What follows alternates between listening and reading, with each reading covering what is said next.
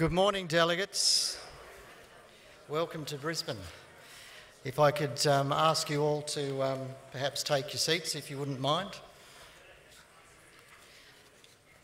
And if you're struggling to find a seat, they are basically in state and craft group and special interest group arrangement.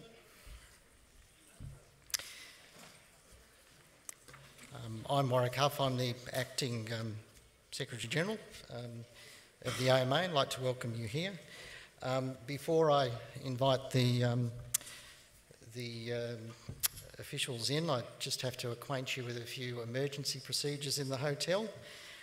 We are told that if you hear the beep beep alert tones and followed by evacuation tones of whoop whoop, then you're to whoop whoop right out of the building as quickly as you can. Look for the nearest exit. There are fire stairs at both ends of the floor, and please make sure you follow any directions from the staff. Obviously, don't use the lifts. The evacuation assembly is in the Railway Plaza at the south side of the building, which is the Edward Street side of the building. If you do require assistance, please look for staff who can help you. And once you're in the evacuation area, which I'm sure you won't do that, or won't have to do that, people will let you know when you need to return to the building. So thank you very much. If I could now ask you to be upstanding for the arrival of the senior officials of the association.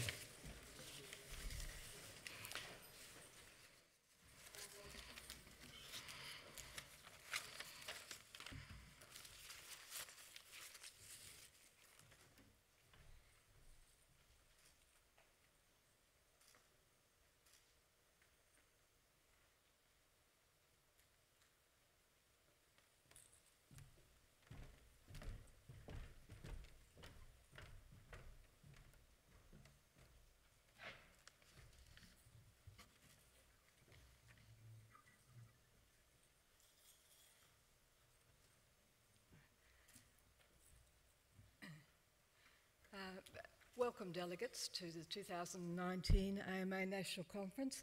Please take your seats.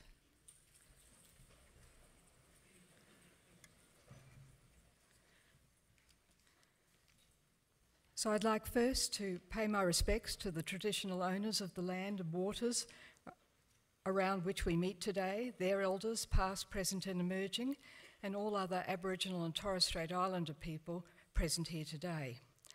The local traditional owner groups are the Turrbal and Jagera people.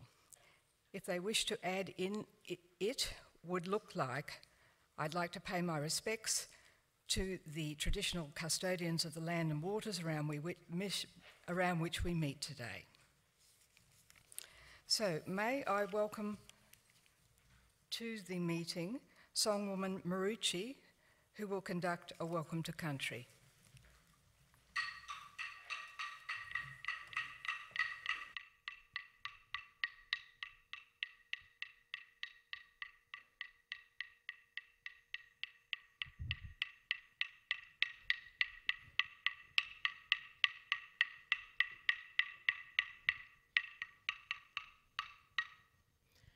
Yadini Australia Boo, advance Australia in strength.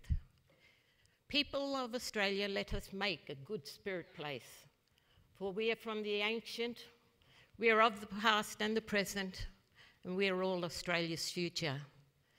That is the English translation of the Australian National Anthem, for which I was asked to write for the Indigenous All-Stars game in the Turrbal language about 5 years ago. I'm talking rugby league, even although I'm an Aussie rules person, but yeah. I've since decided to put that anthem into my Welcome to Country, just an extract. That will be followed by the Brisbane River Dreamin', and I shall then do the blessing of the gathering, and then I shall exit with the song From a Birthplace, which is historically here in Queensland one of the biggest Aboriginal communities in Australia. The Aussie rules part came in when I was sent to Melbourne as a 12-year-old.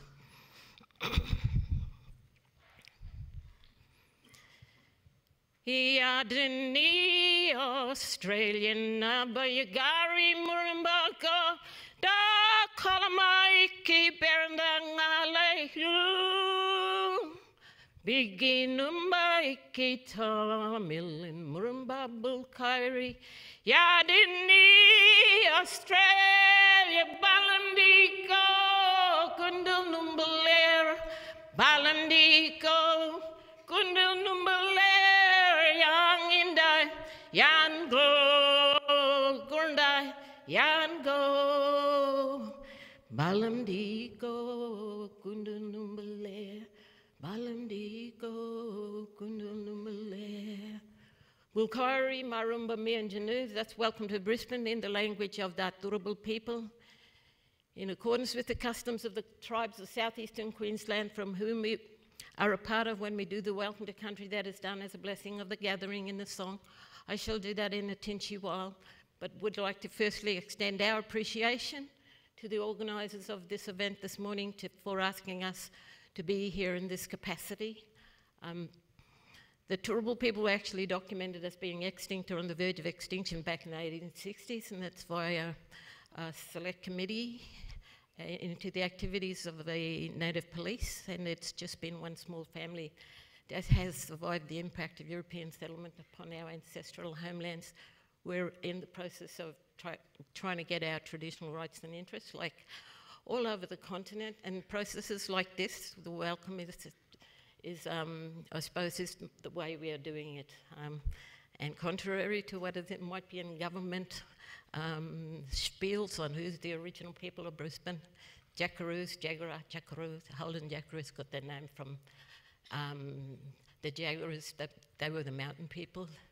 I'm actually part of the Ningi Ningi clan, which means the lowlands, the saltwater people. So really, they're from up the river, up on the mountains. We're the saltwater ones down here on the flatlands, in the swamp. But that's an issue we're addressing elsewhere. But I suppose we're no different to others. You'll have imperialists from anywhere around the globe. So that's an issue we're just addressing anyway. That's our problem. So I shall now sing the blessing of the gathering, and thanks for having us here. And I hope everything goes well for your conference this year.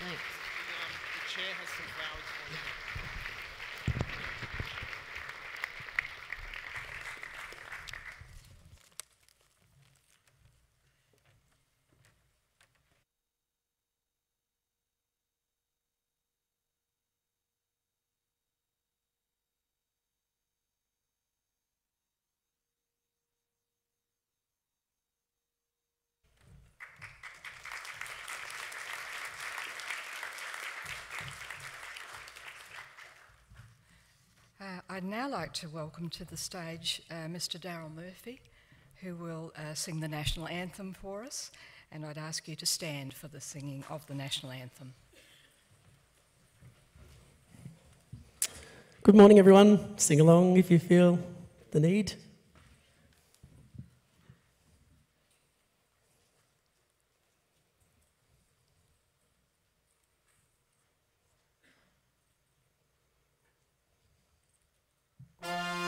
Australians, all let us rejoice, for we are young and free, with golden soil and wealth for toil. Our home is good by sea, our land abounds in nature's gifts of beauty, rich and rare. In history's page, let every stage advance Australia fair. With joyful strains, then let us sing, advance Australia fair.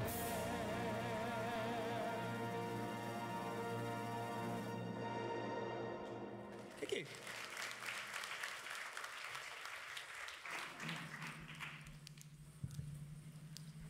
Thank you.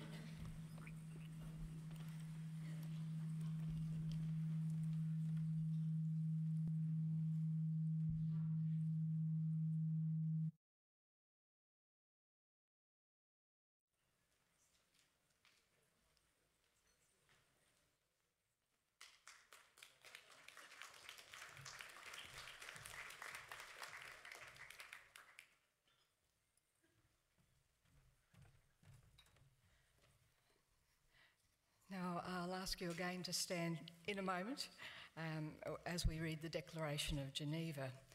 The background to this, the Declaration of Geneva, the Physician's Oath, was originally adopted by the General Assembly of the World Medical Association in Geneva in 1948 and has been amended since in 1968, 83, 94 and recently in 2017. It's a declaration of a physician's dedication to the humanitarian goals of medicine, a declaration that was especially important in view of the medical crimes committed by Nazi Germany. The Declaration of Geneva was intended as a revision of the Hippocratic Oath so that it presented that oath's moral truths in a more modern way. Please stand and join with me in reading the Physician's Pledge.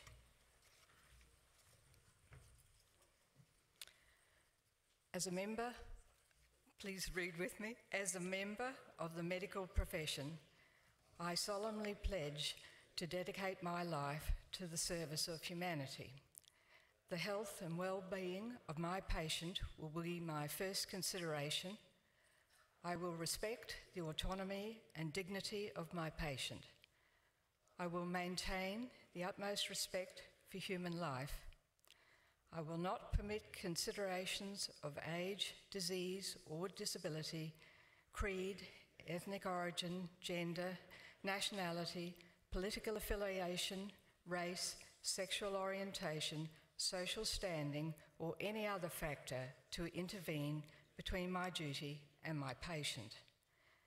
I will respect the secrets that I can see even after the patient has died. I will practice my profession with conscience and dignity and in accordance with good medical practice. I will foster the honour and noble traditions of the medical profession. I will give to my teachers, colleagues and students the respect and gratitude that is their due. I will share my medical knowledge for the benefit of the patient and the advancement of healthcare. I will attend to my own health, well-being and abilities in order to provide care of the highest standard. I will not use my medical knowledge to violate human rights and civil liberties, even under threat. I make these promises solemnly, freely, and upon my honour. Please be seated.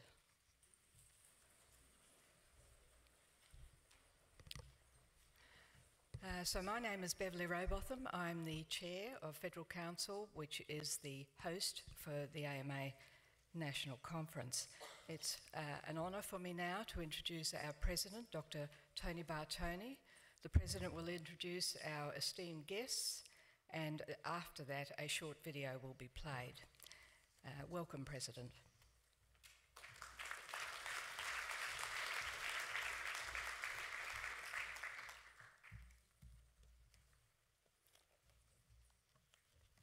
Delegates, ladies and gentlemen, I would also like to welcome you all to National Conference, my first as Federal President.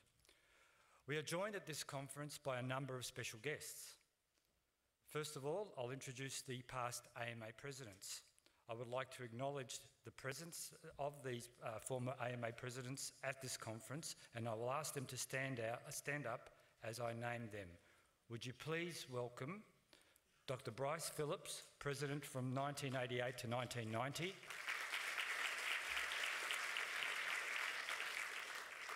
Dr. Bill Glasson, President from 2003 to 2005.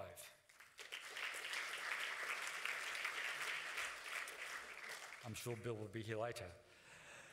Dr. Mukesh Hackawell, President from 2005 to 2007.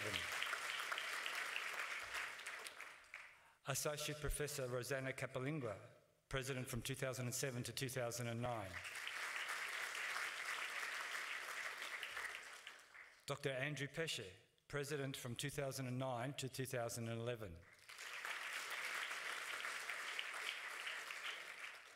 Dr. Steve Hambleton, President from 2011 to 2014. And my immediate predecessor, Dr. Michael Gannon, President from 2016 to 2018. Good to see you back, Michael.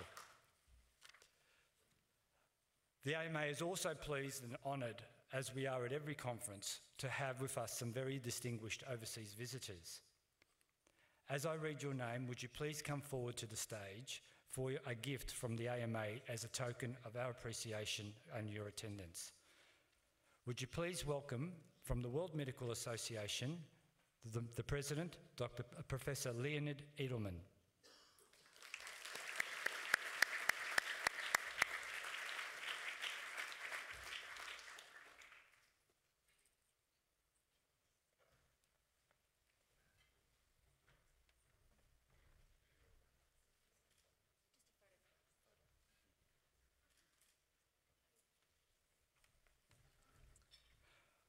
From the American Medical Association, we welcome AMA President Dr. Barbara McEnany. Dr. McEnany is a cancer care pioneer, but almost it didn't happen. She started out heading in a career in IT until she realised that she liked people more than computers.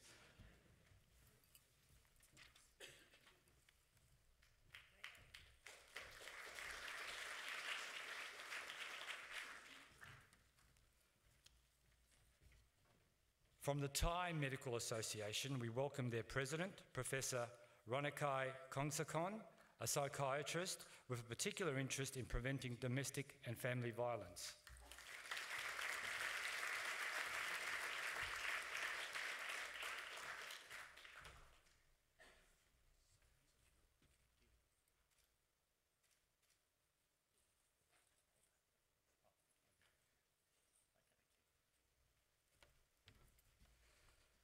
Now, I know that we've had some travel itinerary difficulties, but from the Indian Medical Association, we are joined by both their president, Dr. Santanu Sen, and their Honorary Secretary General, Dr. Ragakani Asakan.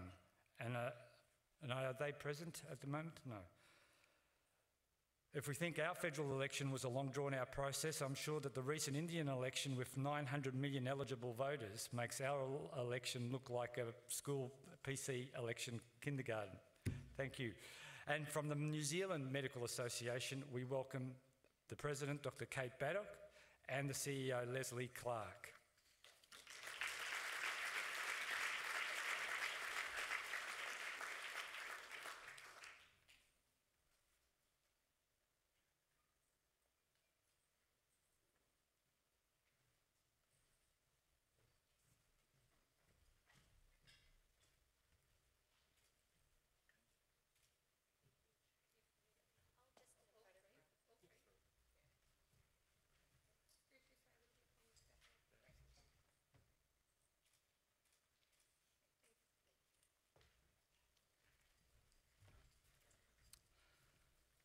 Now, Kate and Leslie, according to Google Trends, there was a spike in searches for moving to New Zealand in Australia last Saturday and Sunday. And the Immigration New Zealand says that there was a more than tenfold increase in Australians looking at its website on Sunday. It's always exciting to host our friends from medical associations from around the world. Please introduce yourself to them while they're here. There are so many good stories about how our profession and our associations cooperate globally, and you'll be surprised at the commonality of both themes and interests and outcomes and endeavours around the world. So please do make them welcome through the weekend. Okay. Now at this point, we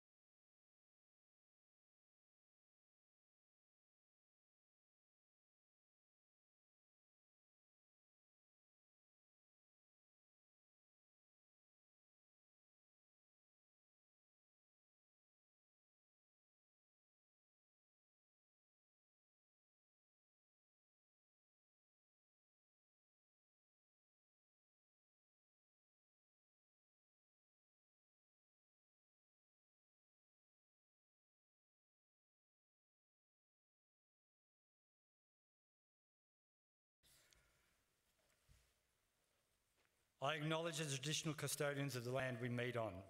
I acknowledge their elders, past, present and emerging, and respect their continuing culture and contribution they make to the life of this city and this region. I would also like to acknowledge and welcome other Aboriginal and Torres Strait Islander people who may be attending this conference. It has been another very busy and productive year for your AMA. The past 6 weeks tells it all. We've had a 5-week election campaign and all that it entails for a leading advocacy and lobbying organisation like ours. We produced our election manifesto, Key Health Issues for the 2019 federal election. We launched our public hospital report card, which made headlines and created political headaches at the start of the campaign. We released our rural health survey. We issued around 20 media statements on health policy. I delivered a keynote speech on private health. I was on a panel at the AMSA Leadership Seminar. We witnessed an election campaign that saw the coalition government returned, much to the surprise of many of the pundits and the pollsters. And during this campaign, our hard-working secretariat has managed to put on this conference together while all that was going on. Well done, team. Fellow delegates, we have a lot of important work to finish with the presumed Health Minister, Greg Hunt. In the 12 months since you elected me President in Canberra, it has been non-stop action and persistent endeavours. We've achieved a lot. I said on day one of my presidency that general practice would be a priority for me, and it has been. And it has paid dividends. We have had some significant wins on this front. Over $1 billion in funding for general practice was announced in the 2019-20 budget and MyEFO, $1 billion of funding that both sides of Parliament agreed to fund.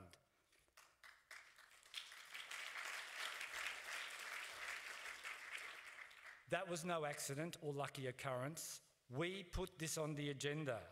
Meeting after meeting, submission after submission, consultative forum after consultative forum, departmental briefing or ministerial briefing, everybody was absolutely informed on the pivotal nature of the general practitioner.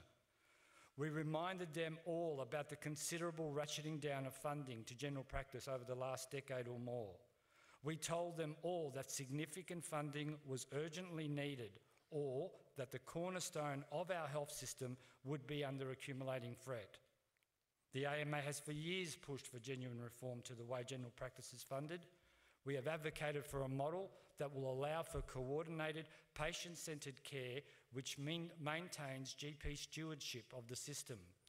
We have now finally seen some real funding for this, with $450 million announced in the budget for GPs to assist the coordinated care for people over 70. This is a good first step, but this policy approach must be expanded.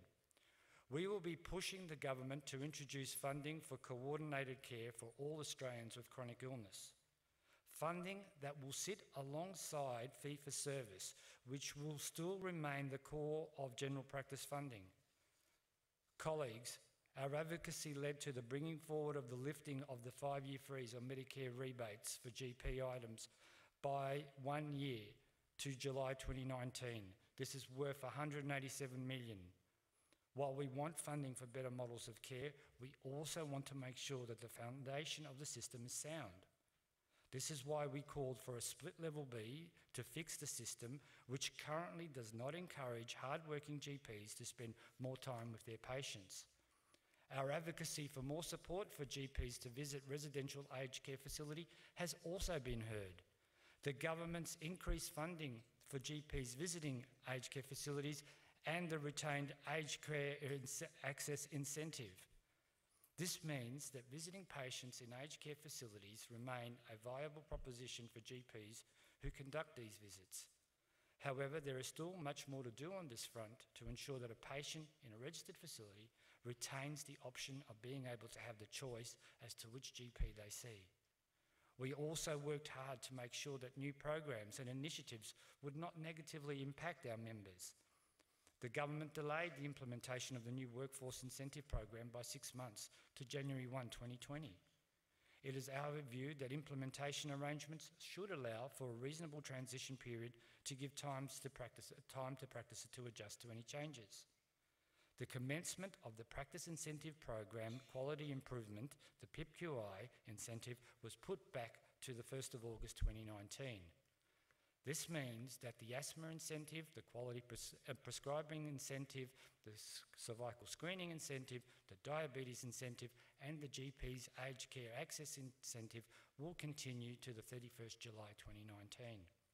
The government will also provide $200 million in additional funding to support this PIPQI incentive.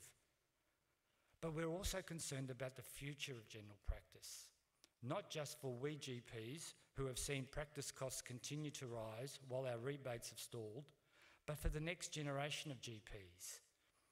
General practice training places have remained undersubscribed for 2 years running. This is an extremely worrying and ominous sign. It is further evidence of the declining appeal of general practice as a career for an ever-increasing number of graduates. We have called for a review of employment models for GP training program. This will be one of the first things to discuss with the newly elected government. Another priority will be public hospitals.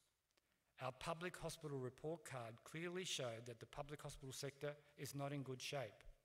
Doctors and nurses are doing more than their fair share. They are having to do more with the funding they have. While governments underfund, they are making a choice to constrain the supply of public health services. The consequences are significant, as we all know. They can include increased complications, delayed care, delayed pain relief, and a longer length of stay for admitted patients.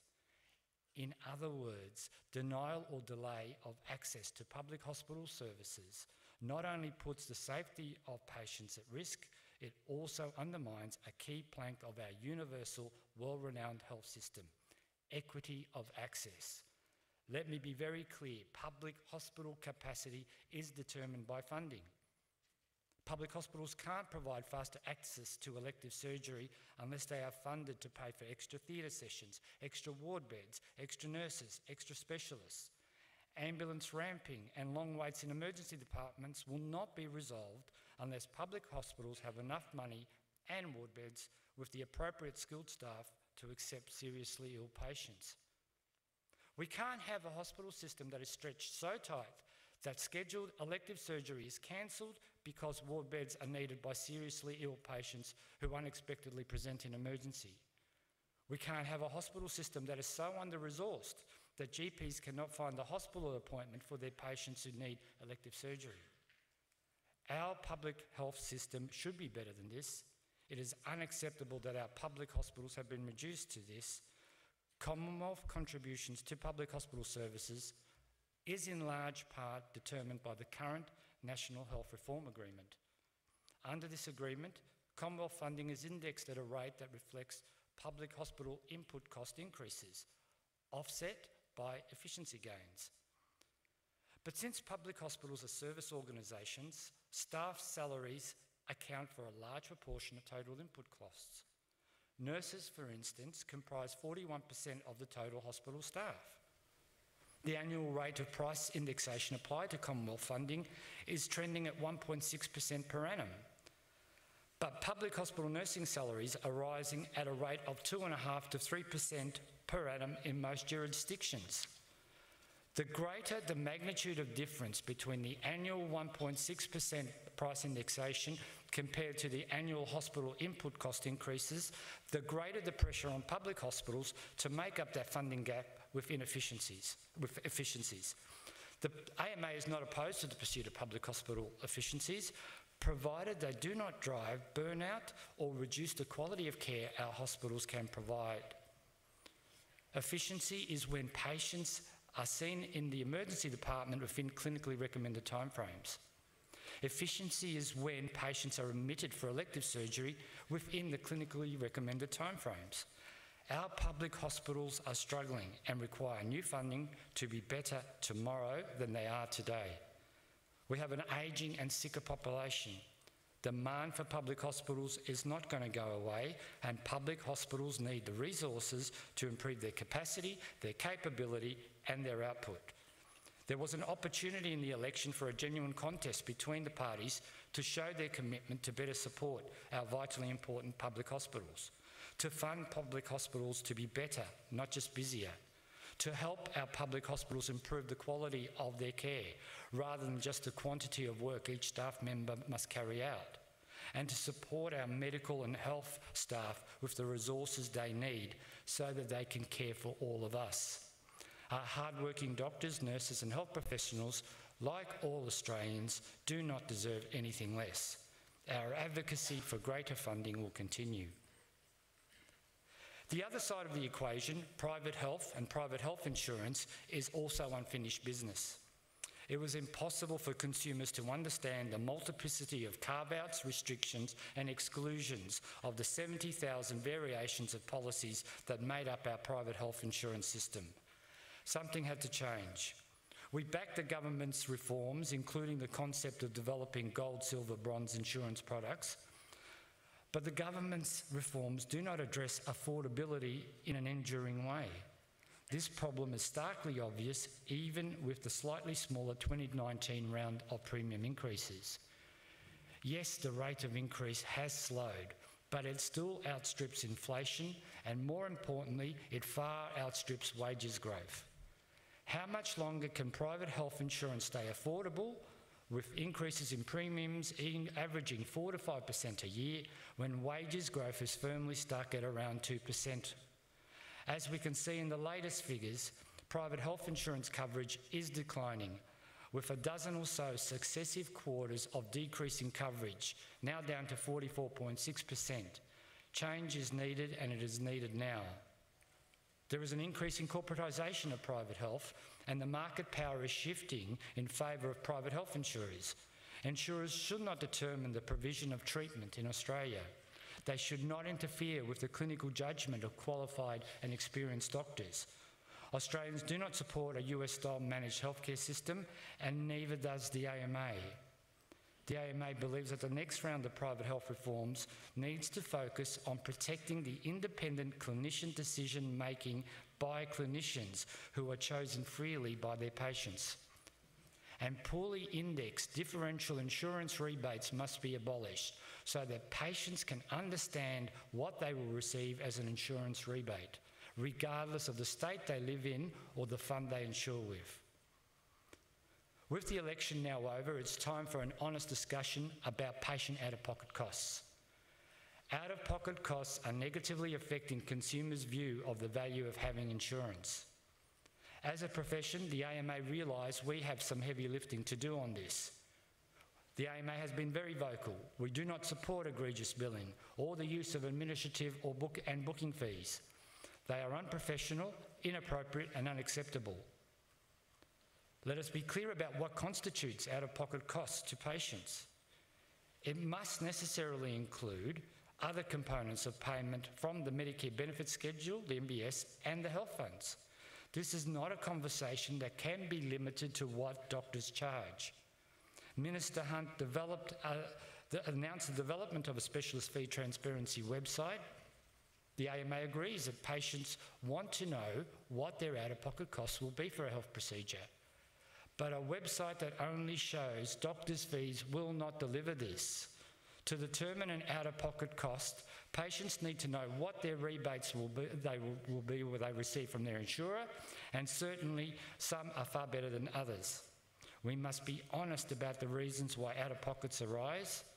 There has been a 5-year freeze on the MBS rebate, a rebate that was inadequate to begin with, and this freeze has been mirrored in the rebates paid by many health insurers. But our practice costs have not been frozen. From 2010 to 2018, the PHI premiums increased by a cumulative 49%, compared with health CPI cumulative increase of 40%. By contrast, doctors were faced with a paltry 5.7% increase in the Medicare rebate and the similar level of PHI rebates. We must do better. We cannot scapegoat one group and expect the problem to be resolved. If we can simplify private health insurance products, we must be able to make rebate transparency possible as well. An important area of health was neglected during the election campaign and has been neglected for some time. I'm talking about a framework and funding for mental health care. With the election out of the way, I'll be spending much of my second year talking about mental health. Not just talking, in fact, I will be demanding action. The election, and indeed the past decade or more, has been frustrating from an AMA perspective. Despite hundreds of millions of additional dollars in funding thrown at mental illness, we still see massive inconsistencies in responsibilities for mental health care services. There are huge service gaps, lack of access for many, as well as overlaps and duplication of services. Governments have been unable to address the many gaps that exist in mental health. These gaps are the result of Commonwealth and states being responsible for different aspects of health, as well as gaps created by public and private system and between acute and community managed care. Overarching cohesion and responsibility are lacking. These structural and financial divides and divisions are historic and require a massive overhaul of how mental health services are understood, planned, funded and delivered. The AMA has made submissions and I have raised our position statements and recommendations at every opportunity. But we are yet to see reforms of the mental health system or reforms outside of healthcare, such as workplaces, education systems, commitments to social justice outcomes, affordable housing and social services, which we know will improve mental health and economic participation. We have seen some smaller worthwhile commitments made during the election campaign, but what I want to see are plans that address the issues facing GPs, emergency department doctors and psychiatries. This is primarily about access and pathways to appropriate care. Properly funding mental health has been historically neglected. The AMA will be putting the spotlight on mental health. Big picture policy and funding for Indigenous health have been similarly neglected. The AMA report card on Indigenous health continues to be a leading advocacy document. It is significant that the issues that the AMA has campaigned on, such as ending rheumatic heart disease, increasing investment in legal services and justice health outcomes, developing an Aboriginal and Torres Strait Islander mental health plan, increasing funding for Close the Gap programs, and promoting healthy choices have been supported. This year's report will be on dental and oral health. We will, I hope, also see significant investment to address another area of underfunding and disadvantage. Similarly, we must revive government focus on preventative health, from all levels of government, in fact. Prevention receives a paltry amount of the total health budget. This completely misses the point of preventative health care. The AMA has been vocal in calling for the release of a national alcohol strategy as well as a national obesity strategy. These two public health issues that cost the lives and have a huge impact on the health budget. An area where the AMA has raised its profile in addressing domestic violence. The AMA's push for increased supports for victims of family and domestic violence has achieved results. Measures such as paid domestic violence leave and financial support for women and children forced to flee their homes are all positions the AMA has strongly been pursuing. We have been working with all the stakeholders in order to achieve these measures. We're a long way off from seeing the cultural changes so desperately needed to prevent violence against women and other forms of domestic abuse, but I am proud to say that the work of the AMA has put in thus far is to achieve these reforms. We have also had successes with rural health. There's been a very welcome additional $60 million in funding to fast-track the National Rural Generalist Pathway in the budget. The National Medical Workforce Strategy was also announced. Both of these measures will help deliver much-needed doctors to rural and remote communities, but they won't be able to deliver for years. The results of the 2019 AMA Rural Health Issues Survey paint a picture of a rural health system being propped up by hard-working doctors. It shows that we need investment in resources and staff right now, not in 10 years' time. Rural doctors work longer hours and treat sicker patients. They often do it without the resources or infrastructure city doctors take for granted. Despite this, These same doctors told us that they love rural medicine. They love the work, they love their patients and their communities, but they just want more support to keep doing it. Rural Australia spoke up very loudly in the election. We will help rural Australia get and keep the health workforce they need and deserve. At last year's AMA National Conference, the AMA supported a motion to develop strategies to drive cultural change within the profession and workplaces in support of equal participation across gender in the medical workforce. This led to the AMA Gender Equity Summit in March this year in Sydney, the first of its kind for the federal AMA. It provided a forum for the medical profession to discuss the cultural and practical barriers to achieving gender equity in the profession. It produced practical recommendations to address underlying systemic and cultural barriers and contributors that impede our progress to achieving that gender equity. Cultural change is particularly important if we are to achieve a level playing field for both men and women in the medical workplace. Equal access to parental leave and flexible work arrangements should be available in all environments. We want to ensure that all doctors can fully participate in the medical workforce and are guaranteed access to a range of flexible employment, return to work and training opportunities. Gender-based workplace discrimination and bias are also significant issues for our female doctors. While the representation of women on the AMA board currently sits at 40%, it is much more variable among our councils and committees, with some doing well, others not so well. The AMA has work to do to improve the representation of women in its councils and committees. We have more work to do to support more women to take up on leadership roles both within the AMA and the broader profession. At the Federal Council meeting held only yesterday, the Federal Council supported a motion to adopt a target of 40% women, 40% men and a 20% flexible for all AMA councils and committees.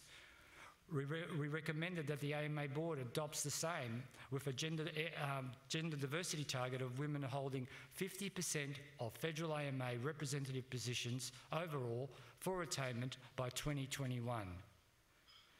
This is an important first step in the AMA demonstrating its commitment to improving gender diversity in its representative structures. We have a breakfast session on Sunday looking at how we can support women to take on these representative roles within the AMA, and I encourage you to attend that session. The health and well-being of the profession is a high priority for the AMA. We have led some innovations recently with the national funding of health services to doctors and medical students through our subsidiary, Doctors Health Services Proprietary Limited, with funding from the Medical Board of Australia. Advice and referral services are available to doctors and medical students no matter where they live. We are developing a package for educating doctors to treat doctors and medical students. We will improve our profession's capability to respond to and manage health-related issues of our colleagues. With a grant from the Department of Health, we will be establishing a telehealth service for doctors and medical students.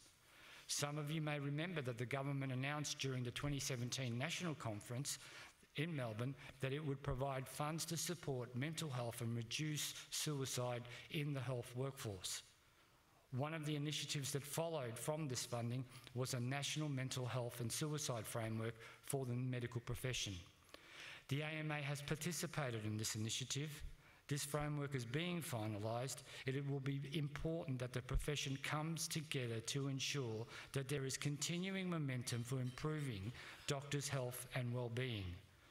Despite these welcome initiatives, addressing individual and organisational issues that can harm doctors' physical and mental health remains a challenge for our profession. The rate of suicide amongst our medical professionals continues to be a blight on our profession. Most doctors have been touched by the loss of a colleague during their careers. Shortly, we'll have the privilege of hearing from our international guest, Distinguished Advocate for Physician Health, Dr. Michael Myers.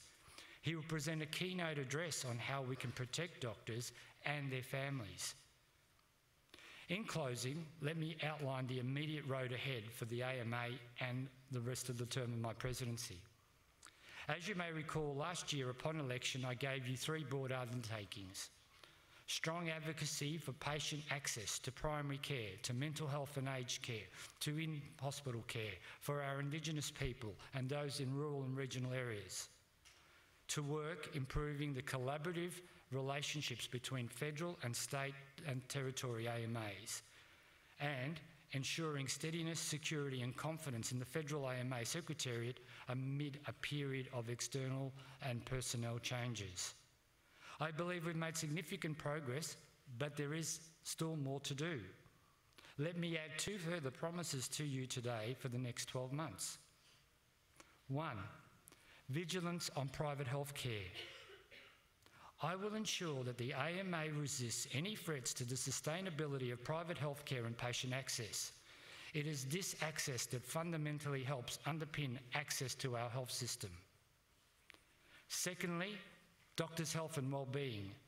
This will include continuing strong action on mandatory reporting, involving the cooperation between federal and state AMAs, as well as leading coordinated leadership for action in this area. The AMA staff will be overjoyed, no doubt. It has been a very busy year and a difficult time at HQ with policy, position statements, publications, reports, submissions, speeches, hearings, meetings, and the daily business of being one of the most successful and respected lobbying groups in the country. Throw in national conference and a federal election lobbying, and it all adds up to stress and pressure and long hours. But our Secretariat has stood up to the challenge and worked tireless and professionally under the leadership of our Acting Secretary-General and the fellow directors to support myself, Federal Council, the committees and the board to deliver results on your behalf. To borrow a Turner phrase, how good is Secretariat? The board is on the verge of appointing a new Secretary-General following an exhaustive, robust and transparent process led by the board. This should take some of the pressure off us and help us set a course for the way ahead for our AMA. You can be assured that we will be doing all in our power to report an even more successful year of achievement at National Conference in Canberra 2020. And for that, I sincerely thank you all.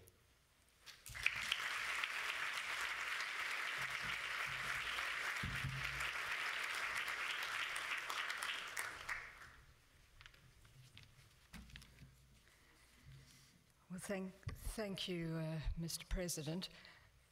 Well, as the Australian maxim goes, life wasn't meant to be easy, and certainly the life of the AMA President in the year leading up to a federal election is not easy.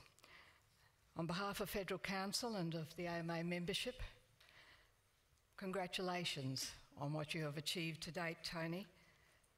Your authenticity has at all times shone through and has been your best weapon and our best weapon in the fight for better systems for Australia's doctors to work in and better healthcare for all Australians.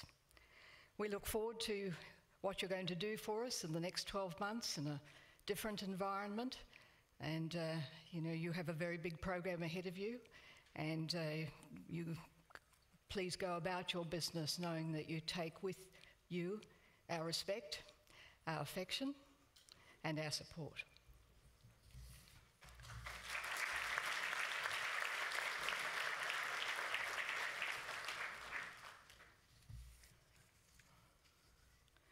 So National Conference falls this year between the 2 elections which scaffold AMA advocacy work, the federal election, which they considerately called last weekend, and our own presidential election next May. So this is a precious, still moment, and it's our opportunity to focus on the foundation issues for our profession.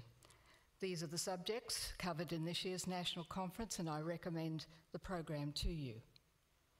None of these issues is more important, however, than doctors' health, our health, and that is fittingly our first session for National Conference this year. So I'd like to introduce an Australian statesman, Dr. Mukesh Haikerwal, AC, who is chair of the Advisory Committee of Beyond Blue's National Doctors Mental Health Program and past AMA president, to lead this session. Mukesh, would you come to the stage, and there will be some furniture rearrangement, so please bear with us.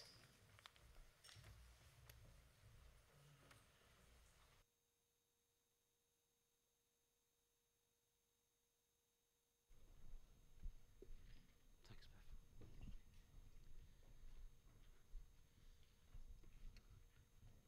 Just bear with us as the furniture is reorganised for the session, and I'll introduce the panellists coming in a moment. It's very dangerous.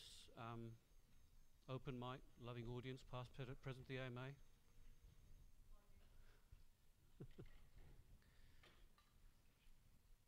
Yep. Yeah, I was just going to chat. I know. Yeah, it says no. I was just saying, very dangerous. Past AMA president, open mic, loving audience, very dangerous. We're just going to organise some of the chairs here, and then I'll introduce you to our stellar cast for this session. We're working to this set of suggestions of how the session should actually come to a conclusion.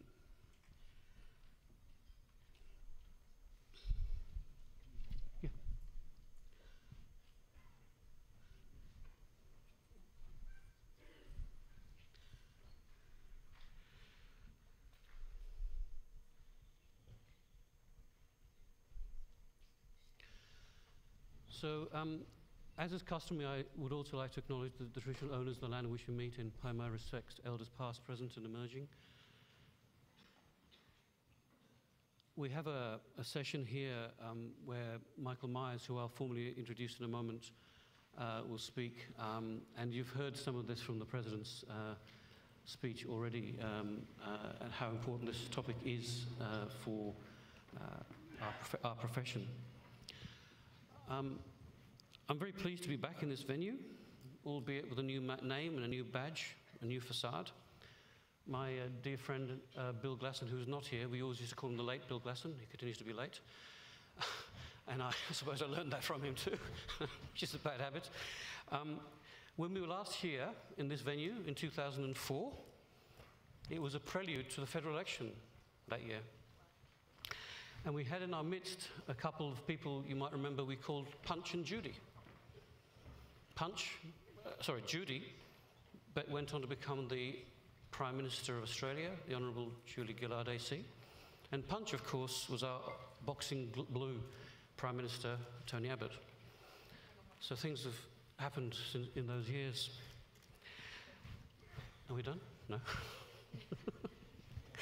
It's an honour to be able to stand in front of you today and to facilitate what I would consider to be a sentinel discussion, which is the very core of being and the well-being of our emerging generations of doctors. I've been in this advocacy game and this journey for quite some time now, but to my great surprise and eternal pride, I now have a direct, vested interest with the son following his grandfather and his parents into our noble profession. Many of you in the audience also have that same joy. There can be no greater spur then to ensure those who follow us enter a far more supportive and a far kinder environment, one in which they can flourish in and enjoy and advance. So I can't express in words the joy and hope and pride that we have with us here today, the keynote speaker and the panel assembled. This has been a very vital strategy to embed this agenda into the midst of all of us in this health sector. You'll remember, as the President said, 2 years ago in Melbourne, the Minister Hunt awarded $1 million towards this program. We'll hear a bit more about that as the session proceeds. Oh, the chair. There's too many bloody chairs. I thought I was going all right. So 2 years ago, he awarded $1 million into this agenda. We'll hear a bit more about that now. But now that the framework is there, there's a lot more that we can and should be doing. Other than the panelists, there are people in the audience that I would like to obviously hear from directly, and I'll introduce them as we come to them. And I'd also invite people to think about things that they would like to ask the audience, from the audience. We have a specific amount of time to actually have that interaction, and that interaction is going to be very rich and very important to this conversation. So thank you very much again for your patience and your tolerance. I didn't speak for too long, I hope. It could go on longer, but it won't. But it gives me absolute pleasure to invite to the stage Dr. Michael Myers. Michael is a professor of clinical psychiatry at SUNY Downstate Medical Center in Brooklyn, New York. He's a specialist in physician health and the author and co-author of 150 scientific publications and 8 books, the most recent of which are Why Physicians Die by Suicide, Lessons Learned from Their Families and Others Who Cared, and The Physician as a Patient, a clinical handbook for mental health professionals with Glenn Gabbard. He treated his first physician patient on Christmas Day 1970, and this experience launched a decade-long career helping ailing physicians and their families that continues to this day. He's passionate about advocacy for the rights of physicians, serves on multiple boards and committees of medical associations, pens a monthly blog on physicians' health, and lectures extensively throughout North America, the United Kingdom, Europe, and finally, of course, Australia. So, with great thanks to Penny and her team at Event, to Warwick and the team here at AMA for allowing this session to happen, and you, Mr. President, for seeing the vision to make this happen, please join me in welcoming Michael Myers.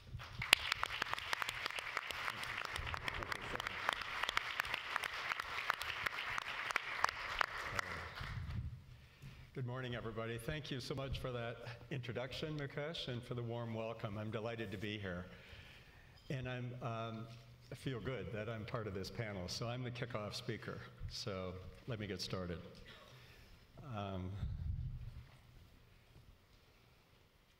Greetings from Kings County Hospital and SUNY Downstate Medical Center. I put the dates there because I think we correspond closely to the foundation of Melbourne University School of Medicine, which was about the same time as SUNY Downstate. But there's another reason. We were founded in a hospital setting, and Kings County to treat what were called indigent at that time, and SUNY Downstate to treat the new immigrants. As you know, indigent has now been replaced by the word marginalized in many respects. And I use that word specifically because that's the subjective sense that so many doctors feel when they fall ill. A sense of inner marginalization. So let me set the stage with this talk. I want to talk about the pressing issues that have a lot to do with thwarting our self-care and wellness. What we can all do, that's a collective response from all of us to effect change. And I want to honor our colleagues and their family members. Sorry. All right. I'm here wearing many hats. I was kind of thinking about this as you get older, you wear more hats. So I'm wearing the hat of a clinician, a researcher, a professor of psychiatry, an association leadership person. But probably the 2 most important hats I'm wearing are those of being the doctor's doctor, as well as being a patient myself. And I think that's where I've gained most of my insights.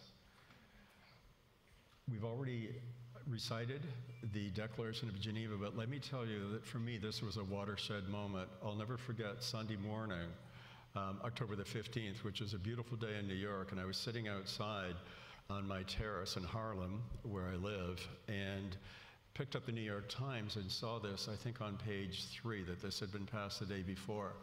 It brought tears to my eyes, because I have been working in this field in different ways since I was a first-year medical student in 1962, when I lost a fellow medical student to suicide.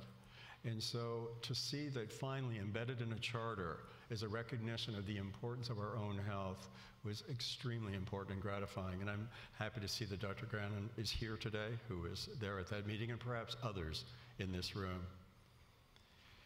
I want to borrow a frame of reference. This reference has nothing to do with physician health, but yet I wanted to conceptualize using the 3 R's that come out of this. So the first one, recognition. We've known about the vulnerabilities of physicians actually since about the middle of the 19th century. And a colleague of mine in the UK, who's at Keele University, Professor Alana Tompkins, has written extensively about the vulnerabilities of physicians going back to that era of history. So it's been a long time that we've been aware of this. The representation, I would say that over the years it's been variable. There's been an ebb and flow to this, but only now it's become quite vociferous, and that's why I'm excited to be here, because there's so much going on in this country. And the rights is the third one. We're still lagging, because in so many respects, we're still a vocal minority, but yet I just see that getting louder and louder. From my own archive, I broke this down into decades that I've been working. In the 80s, and I was happy to hear Dr. Bertoni touch on this about the gender inequities. I was struck by the numbers of medical students and young women physicians who were referred to as girls, whereas we men in medicine were referred to as men. And there was all other kinds of sexism. And when we fast forward to today, the Me Too movement, you can see that we still have a ways to go. But this has been going on for a long time. But I began to study psychiatric problems of medical students, which weren't really being addressed. So, and the third thing in the 80s was when my writings began on stigma, and I carried those right through until my presidency of the Canadian Psychiatric Association, when I incorporated stigma into my presidential theme. Then we move into the 90s, and I started to write about the abuse of trainees in our medical centers, especially residents, but some medical students as well.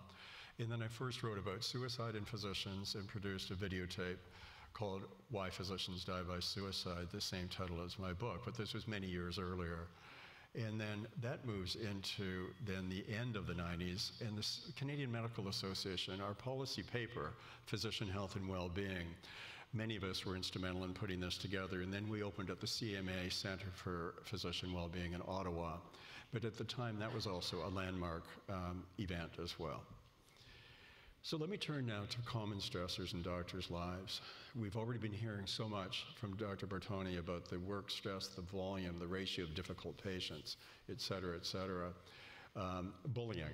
That word wasn't in the research until probably 10 to 15 years ago. It was called misuse or abuse. The sexism, the micro inequities and microaggressions that we see in minority physicians, which are all instrumental in affecting well-being.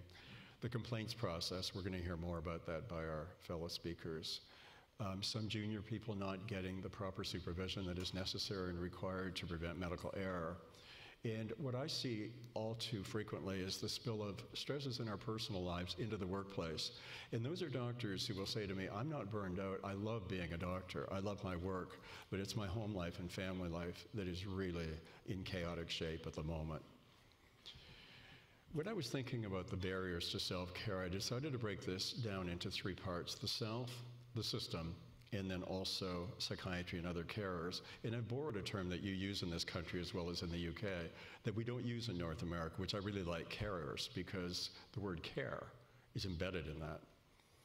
So with regard to self, if you can read that, because the font's a bit small, the internalized stigma, of course, and that's stuff that we incorporate from growing up in a society, has viewed the mentally ill with disdain, misunderstanding, with fear, and with judgment. And so it's pretty hard to shake all of that off. We're getting better at it, and the self-blame for becoming ill. Physicians are notorious for beating themselves up for becoming ill. And this says something, I think, about the persona or the macho mystique of men and women in medicine. The rugged individualism, which, as you know, is something that gets a lot of us into medical school, but then it's hard to relinquish that and become a patient. And there was a recent paper in JAMA about how physicians don't always trust each other. And when I talk with my doctor patients about why they don't have a GP, often the first response is, and they say this somewhat laughingly, oh, I don't really trust other doctors, ha ha ha. But it's said in jest, but I think there's a little bit in earnest there, and I'll explain that in a minute. And then our defenses that we use, inability to accept the patient role, which is very hard. A cute story about a cardiologist who came to see me, always disguised. He wanted to see me in my hospital-based office. I'll never forget, he was sitting opposite me with his white coat, his stethoscope around his neck, and about 12 minutes into his story, he looked at me, he paused and said, "Dr. Myers, do you mind if I examine your chest?" And I laughed, just sort of like you're all laughing right now, and then he started to laugh. It was a very tender, intimate moment. And he said, "It would be so much easier to listen to your chest than to talk about what's going on in my life right now."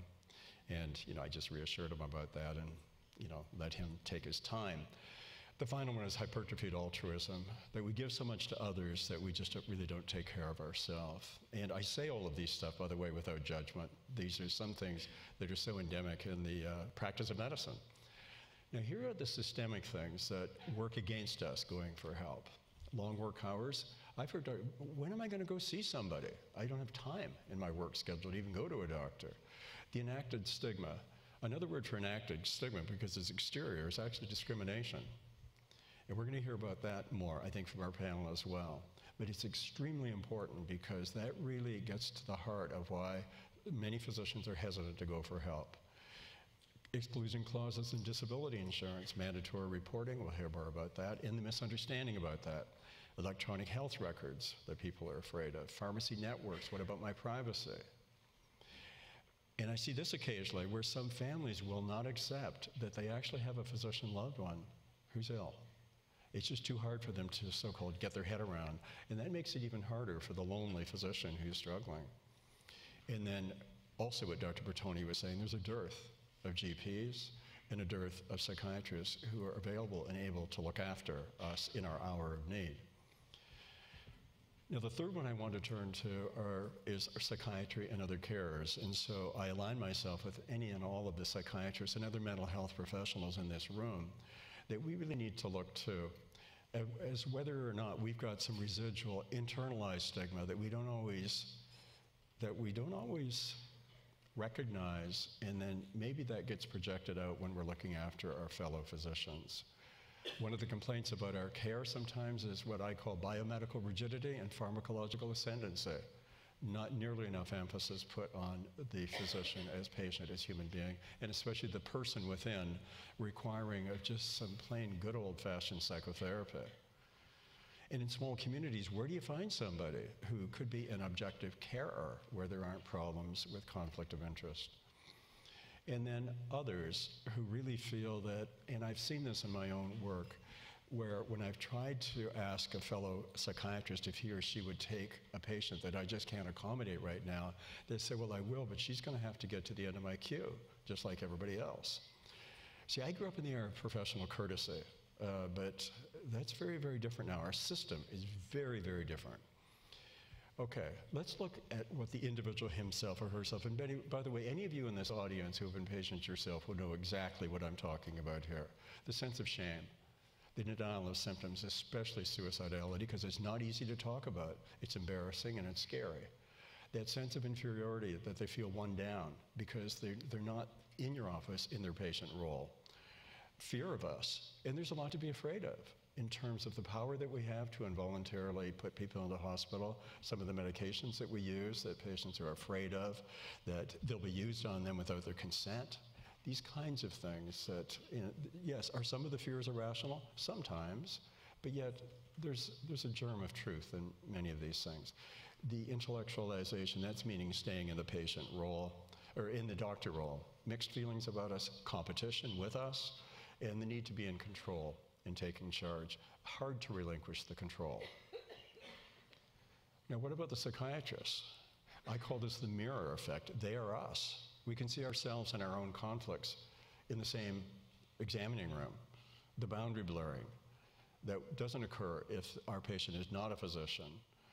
The fears of contagion, underdiagnosing because we skip things. We assume that our doctor-patient will be able to do the basic things, but they can't because they're not feeling well, and they deserve and want and need to be treated as a patient. So we need to really, really work on that. The intimidation that we feel, especially if we're looking after a physician of stature, and we feel maybe somewhat intimidated by that individual, those individuals need our care as well. And we just have to do it and realize that, yes, they could be a VIP, but at the moment, they're not feeling well, and they need our services. Narcissism in the physician's doctor, that they feel, I must be pretty good, I got a lot of doctors coming to me, and that can really be a slippery slope. Competition with the patient, gender collusion and clashing, again, Dr. Bartoni talked about this, and enabling, where we've got problems going on ourselves, and then we just sort of enable our physician patients. Let me turn now to what we all need to do and can do as a group. The number one priority, of course, is our own personal wellness, because many of us weren't trained that way to put ourselves first. But our patients, of course, are the benefactors when and if we are taking care of ourselves. The number two is, of course, our family. And I mean that both the immediate family and family of heart, as well as extended family. And boundaries are extremely important between work and home, especially, I mean this when we're not on call, of course. We don't need to walk around with our pagers and cell phones all ready to be sort of notified or whatever. There are no emergencies. Our families will love us for it when you do that. And what about this one? That we just have to accept that life ain't easy for a lot of people, that some of the things that will befall us are inevitable. And yes, they're going to be hard or whatever, but if we can philosophically accept that in ourselves, it makes us a lot easier for us to carry on. We've got to face these forces and losses and these types of things. You know, many of us do and have to, and people get through these things and volunteer to serve. There's so much in volunteerism that really makes a difference as well, and for that time we're able to put our own needs aside, and that's very helpful. Finding a GP. Okay, how do you find some, in fact, those of you in the audience who are GPs to other doctors, I salute you, and you're going to see some of the things that I feel really can explain why that's working, but sometimes why it isn't. So we got to find somebody who's available and is interested in treating other physicians, okay? Someone who allows and expects you to assume the patient role, okay? Someone who's at arm's length. When I was researching my latest book, I talked to a woman who lost her husband to suicide. Her concern about her husband's care was that the physician looking after her husband was actually an employee of his. And she just felt that her husband really kind of dominated the care and that he really didn't get the care that he deserved. And then here's a salute, I think, to doctors looking after other doctors who are doing it well. They have this sort of wonderful mix of caring and empathy, but yet clinical objectivity. They've got thoroughness and firmness when necessary.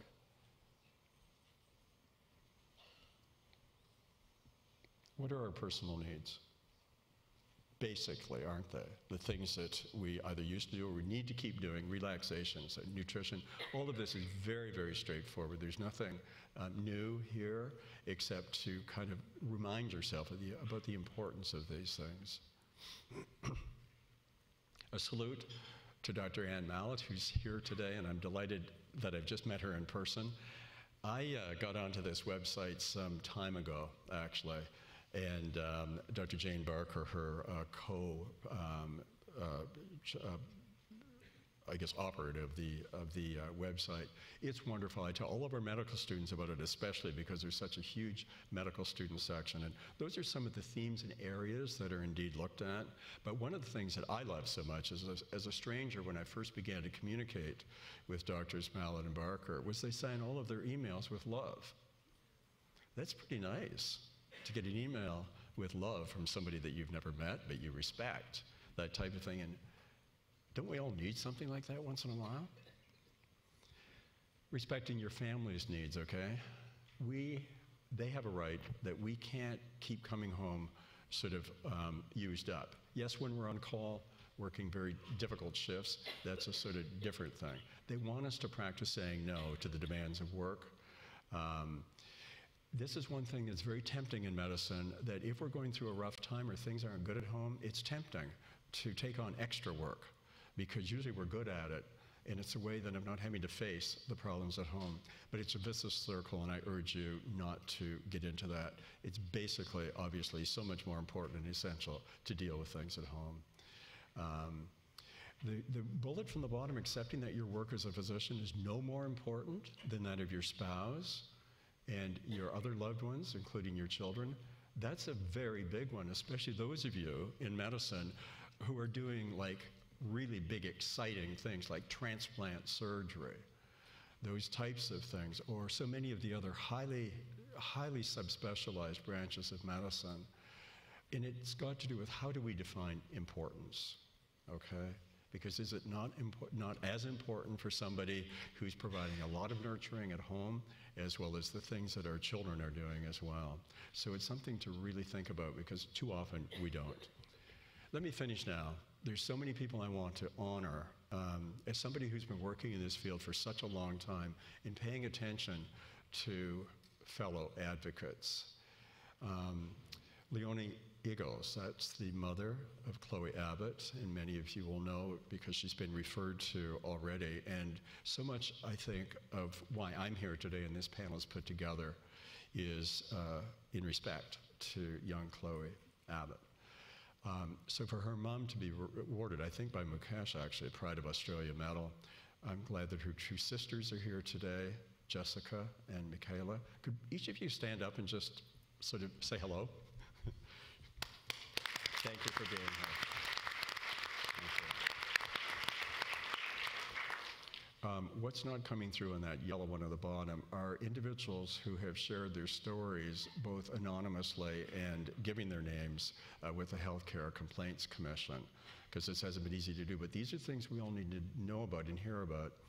And then also too, which isn't coming through on the screen, which I'm not sure why that is, oh no, I've got to get his name right. Yeah, Steve Robson, who I'm going to be meeting this week, and I'm delighted to do that. When I read his piece, it's very powerful. I think he's either the current or immediate past president of the Royal College of OBGYN. For those of you who don't know the story, and also the young woman too, and her name isn't coming through either, who reached out to him, is because these have both been written up. But toward the end of his training, or during his training, he made a near-lethal suicide attempt, and it was actually what we call in suicidology an abortive suicide attempt. And fortunately, there was that intervention that saved his life. But for many, many years, he was not able to talk about it. And then after meeting Jeff and others, he decided he had to share this and go public. It's very powerful. It's been tweeted all over the world. And in so many of my travels, people are very aware of Dr. Robson and that fine work he's doing. Gavin Larkin, who I don't know, and his family founder of the Suicide Prevention Movement, Are You Okay? Jeff Toogood, who I'm delighted to have on this panel today, he's going to speak. Dr. Sandra Hirawati, who's here in the audience, who I've known for years from British Columbia, Canada, in her work with rural doctors, but always a beacon, though, for the health and well-being of fellow physicians. Dr. Miko Kadota, who's also written up, and I'll be taking part in a session with her and with Jeff later, well, actually next week in Melbourne. A young plastic surgeon resident who has left that field because of just so many sort of toxic factors and has now become a real spokesperson and advocate. And Dr. Kate Harding, who will also be part of that, she's the widow of a physician who took his life. She's a GP herself. He was an anesthesiologist. Dr. Helen Schultz, who's on this panel, who's a psychiatrist and doctor's doctor. Dr. Tony Bertoni, who spoke so eloquently a few minutes ago. Brad Hazard, your health minister. Professor Ian Hickey, Black Dog Institute. Dr. Mukesh Hagra, who I refer to you, Mukesh, as a man for all seasons. Sharon Verghese, who wrote that phenomenal article, Wounded Healers, about a year ago now. And the Mesrani family and the Bryant family. We may hear more about those. Both families lost their husband, father, to suicide, and they're all involved in doing something, things like that, to make a difference. Finally, the last slide, Anne Lamott, who's one of my favorite writers in the US. She's so much more than a novelist. But hope begins in the dark. The stubborn hope that if you just show up and try to do the right thing, the dawn will come as it does. You wait and you watch and work. You don't give up. Thank you all this morning for being on the call.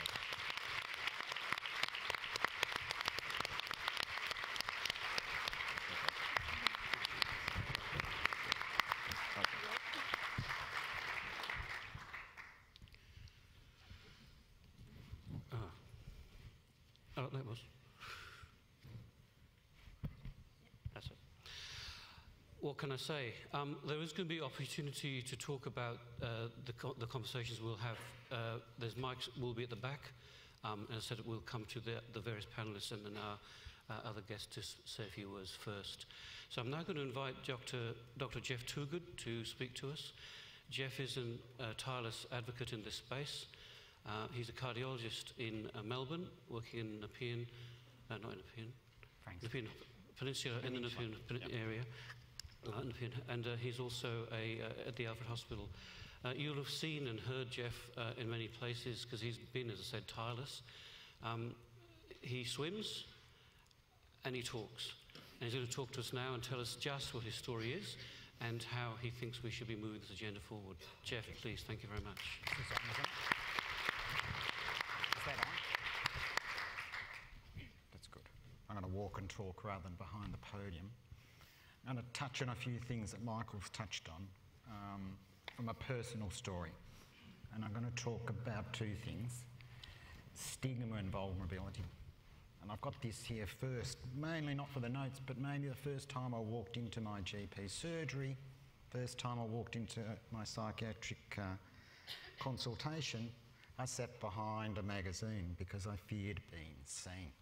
I didn't want people to know, as a doctor, that I'd failed. And I think I've come to kind of realise the single, probably one of the most important things for me that almost led me to be one of those statistics was stigma. And the stigma within me and the stigma within the profession. We kind of grow up thinking that we're bulletproof. And I thought when I was actually ill and suicidal and not coping, in inverted commas, that I was the only doctor in the hospital that was doing that. But I've come to realise that that's not true. And I started to speak to embrace that vulnerability so other people would get help and not go through the same things that I went through. So what are the sort of things I was scared that another patient would see me in the general practice surgery, even though I desperately needed to go in there because I was actively suicidal. When I walked into the psychiatric clinic, and it's a big clinic full of lots of psychiatrists, I also thought other colleagues would see me. Because one of the things that we also face in medicine is privacy about our medical information. You know, and it's said a lie goes halfway around the world before truth gets out of bed. In the medical grapevine, sometimes your medical history goes halfway around the medical world before you walk out of the office. And that's not helpful to your recovery. What was the other sort of external factors in stigma? Well, many colleagues suggested after 15 years to 20 years in clinical practice that perhaps he wasn't cut out for this job, I should try something else. There you go. That I wasn't resilient enough. I wasn't strong enough. If I'd only done more mindfulness training, if I'd only done a little bit more exercise. Remember, I swam a relay across the English Channel when I swam from Perth to Rottnest. That's a lot of swimming, okay? People also said to me that I was playing the victim as well. But how else does stigma affect us as well? Every time I fill in my medical board reapplication, it's there. Have you got a past history that will affect you? Every time you fill in your application to join a hospital, it's there. I can't get life insurance for my mental health condition. I can't get travel insurance for my mental health condition. And I can't get income protection from a mental health condition. So the stigma keeps going and going and going. So no wonder we don't go out and seek help. And I think the other thing that we do is we stigmatise our colleagues with mental health issues. I don't want to talk too long, but out of sometimes bad becomes good. How did this campaign start? This campaign started because I wore a pair of odd socks to work. Now they sell odd socks in packages in the shops. So luckily I got in a few years earlier. And the point that I make is at that time, instead of people coming up to me and asking, was I okay? There was the back chat behind the back, this steering, he's going off again. How much easier would it have been if someone had actually come up and talked to me and asked me, was I okay? Is there anything I can do? But I'm internally grateful to those two people because that led the start of a stigma campaign and an awareness campaign. Because I think if we don't kind of walk around, talk and look after ourselves with mental health, we're setting a very poor example to the community. How can we stigmatise ours and not ask the community not to embrace people getting help and in workplaces? The last thing I want to say is it was largely me that saved me, with the help of a couple of, my general practitioner who was fantastic, and I'm eternally grateful to her. She's now retired. My psychiatrist and my psychologist. I wasn't saved or protected by the system in which I worked in, nor by the colleges for which I'm a member of. And that's something I also want to change. So much is focused on us getting help and us being the weakness, and I think we've done a lot. A lot of people are working on that, but we can only do so much.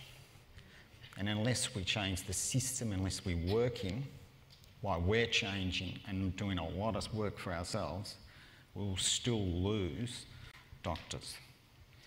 I always dedicate myself, often the Abbott family aren't here when I dedicate things to Chloe and other members, but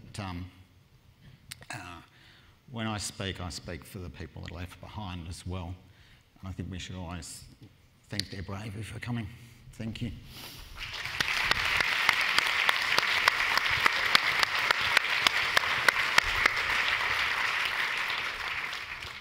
Thanks, mate. I'm going to ask Jessica to head towards the podium. She's got a few slides to share with us. And it's on the top there. How can you introduce Jessica? Well, Jessica was AMSA president, and the first time I met her was in Hammamet, which is in Tunisia, where she was representing Australia International Federation of Medical Students, and we bought pizza in front of Hannibal's elephants. So if you want to know where Hannibal's elephants live, it's Hammamet. Jessica is an amazing person who's qualified in both law and medicine. She's just passed her exam to intensive care and is now advanced training, recently married. Congratulations. And also, she's on the board of Beyond Blue with me, and much of the stuff you've seen recently in this space was from the 2013 survey, which many people in this room participated in, and many of the themes that Jeff spoke about and his own experience are things that we're obviously advocating for across the agenda with those groups. Jessica, please. Thank you, Jeff. Thank you very much for the opportunity to be here today to talk to you all about an issue that affects each and every one of us, both individually and as a community. We're here today to talk about the mental health of our profession. I want you all to take a moment. I want you to think about a time that you had a colleague who was having a hard time, who was struggling. Many of us can. I now want you to think about a time when you were struggling with your mental health and with everything that was on your plate. I put to you that many of you may have described that period as the perfect storm. Perhaps you were rotating rurally away from friends and family. Perhaps you were in internship and new to the profession. Perhaps it was around specialty exams. Perhaps it was financial stresses in private practice. Perhaps you were working crazy hours or were unsupported by your seniors. Perhaps you made a mistake. Perhaps you also had personal stresses, a baby, a family crisis, all at the same time. Today I want to talk about structural reform, about addressing these embedded stresses. We know what they are. We've known what they are for decades. but we need to acknowledge them and address them and eradicate them once and for all. Some of you may remember, here at National Conference 2 years ago, Minister Greg Hunt pledged funds to plan and deliver specific research trials and translational research to better understand how to prevent the onset and severity of anxiety, depression and suicidal behaviour among the medical workforce. I've been fortunate to have been part of the steering group, involving an important collaboration between Everymind, Orygen, United Synergies, Black Dog Institute and the AMA. There are 5 project streams as part of this initiative. The first is the medical student intervention. Orygen has led a review of medical school curricula relating to mental health and suicide prevention for medical students, as well as extensive student consultations around the country. This research has led to an evidence-based intervention for medical students. The Black Dog Systematic Review investigated current interventions in the doctors in training population, as well as extensive consultations in this group that will lead to an evidence-informed pilot intervention. If we were to look at the Orygen and the Black Dog systematic reviews in isolation, we might be swayed to take an individual level approach. These systematic reviews do support mindfulness interventions and mental health literacy training, particularly suicidal literacy training, mostly because they are the only interventions that have been tried and evaluated in the literature. The focus groups, however, affirmed that what we as doctors have known for many, many years, the intervention that we move forward with has to be at a population level and it has to be comprehensive. The next project stream has focused on interrogating the national coronial data to clarify and quantify the incidence of doctor suicide. The 4th project stream has investigated the development of a toolkit to support the mental health of anaesthetists as a craft group. And the final project stream, and the main topic of our talk today, is the national framework. So the evidence. Doctors and medical students experience above average outcomes for physical health, but they are at a higher risk for mental ill health and suicide compared to the general population. We know this. We've known this since the Beyond Blue survey in 2013.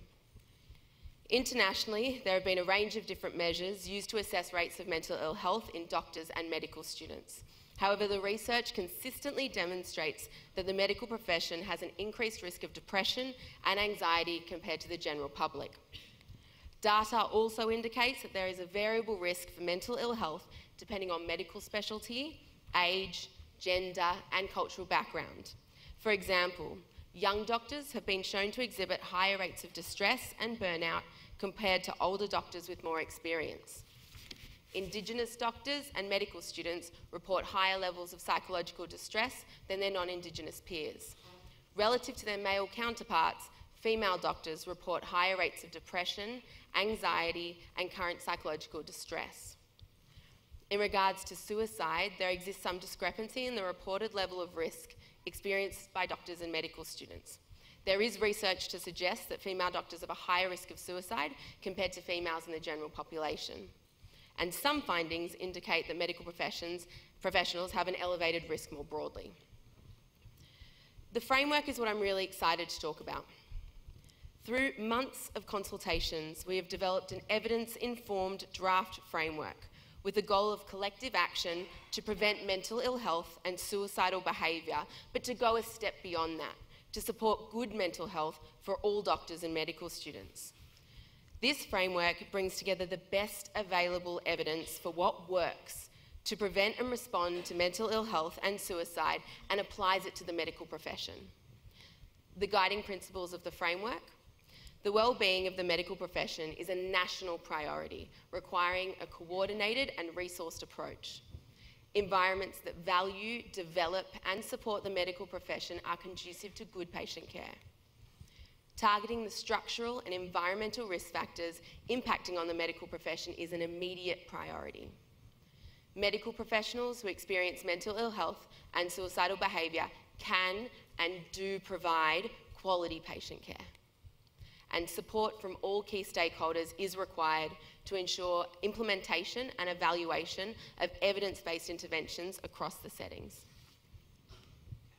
There are a number of pillars embedded in the framework. The first is obviously primary prevention. This involves improving training and work environments to reduce risk. This includes systems change to prevent job strain, fatigue and burnout across the medical profession. A huge component of prevention is addressing these modifiable stresses. These are straightforward. They're appropriate rostering, access to sick leave and other leave entitlements, flexible working conditions, appropriate staffing with appropriate workloads. It isn't rocket science. In ICU or emergency departments overnight, we make complex decisions at 5 a.m. when we know our brains are not working at their best. Decisions that could potentially kill people. Pilots, on the other hand, and I spoke to a pilot in the lobby this morning to confirm this, they have 2 flying crews overnight. They spend 50% of their time resting and 50% flying. They're not allowed to come to work if they're tired. And we're still trying to stamp out 16-hour shifts. How can we be so naive to think that we are invincible to fatigue and invincible to burnout? Reanalysis of the Beyond Blue data supports that rostering is important, that there is a statistically significant increase in risk of depression, anxiety and burnout when doctors work greater than 50 hours a week. This presents a challenge for us as a profession in terms of our messaging. We need to balance the protection of adequate training while mitigating fatigue and burnout with safe rostering. This includes safe and inclusive training and work environments where bullying and discrimination are not tolerated. Secondary prevention. This involves improving the capacity to recognise and respond to those needing support. Mandatory reporting. So mandatory reporting legislation must be changed to mirror the Western Australian model, which exempts treating doctors from reporting their doctor patients. It's a really important first step in the process. Doctors and medical students must be supported across all of the environments and settings in which they work. In private practice, in hospitals, in the community, they need to be supported always. Effective pathways to evidence-based care must be available to the medical profession.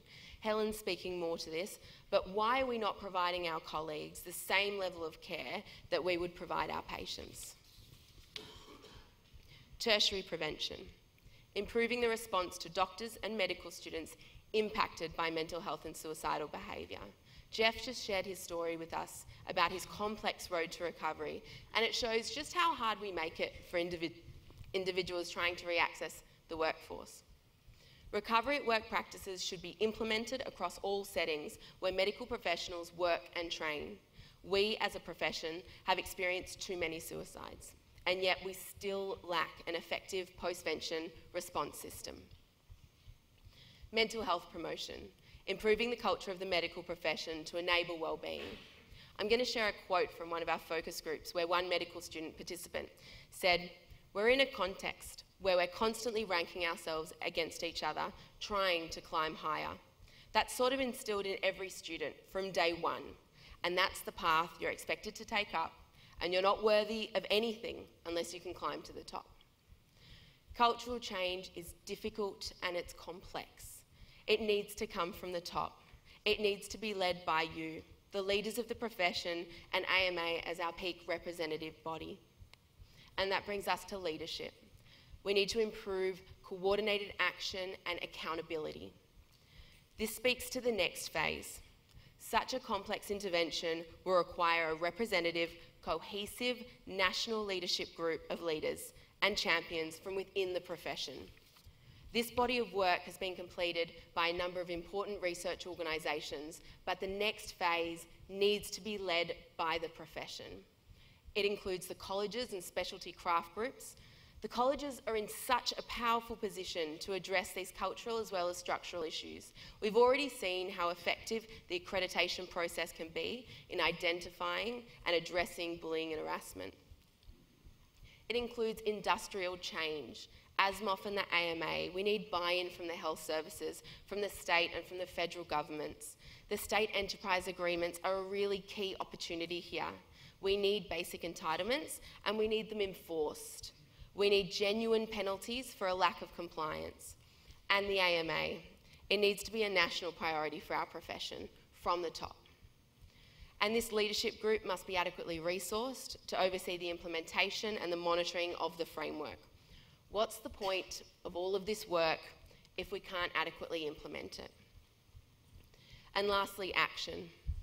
The goal is not for the framework document to be perfect. Sometimes we can get really caught up on the wording.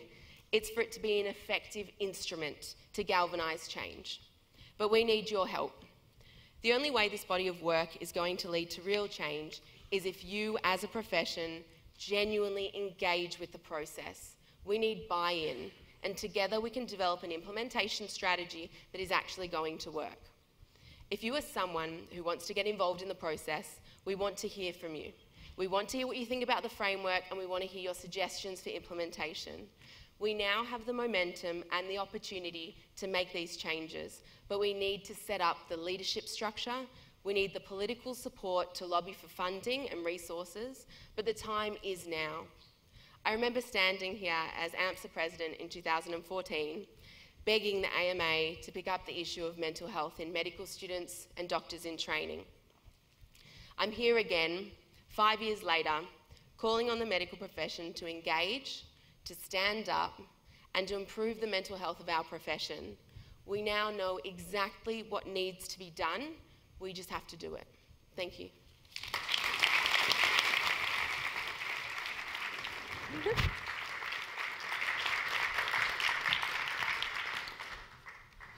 So, a call to arms. I showed you a slide at the beginning of the session with some suggested words to drive that a bit further forward.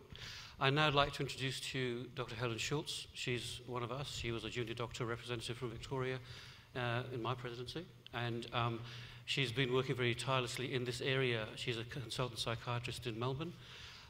She's run many groups on this. We went to a session actually in Albury when we had a loss of life in Albury-Wodonga not that long ago, unfortunately, and has been coordinating some of these groups of people who have suffered in this way.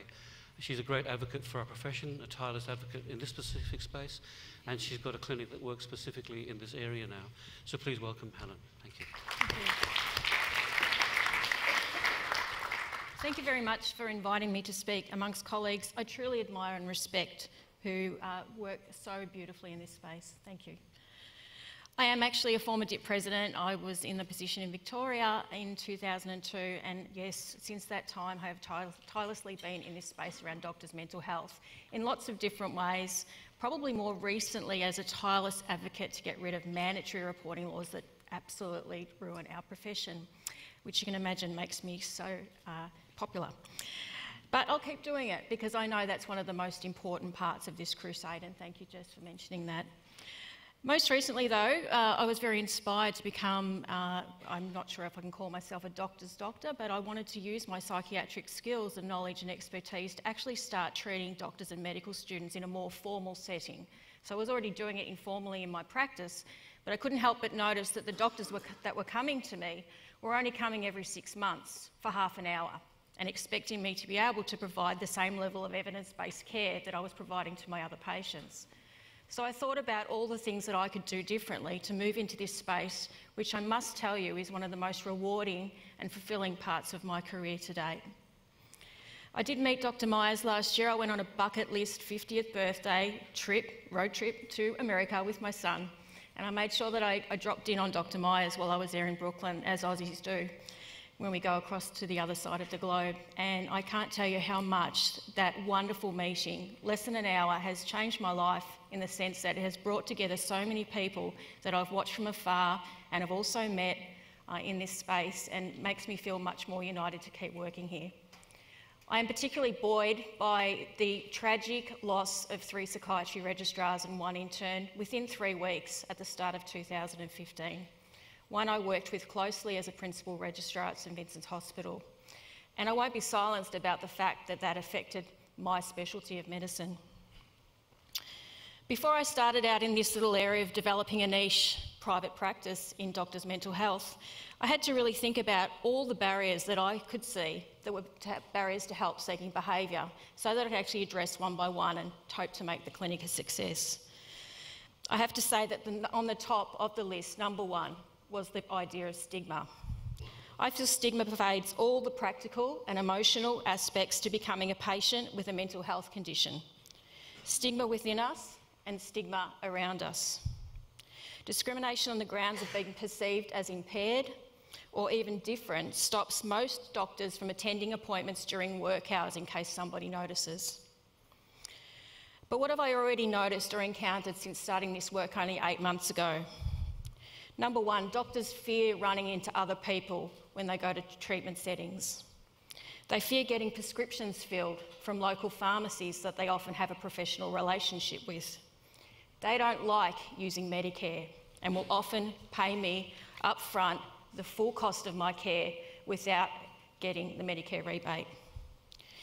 This is one of the most important parts of my talk, is that doctors at the moment feel hugely discriminated against when they automatically incur exclusions on insurance policies and income protection because of even one contact with a mental health professional, regardless of reason.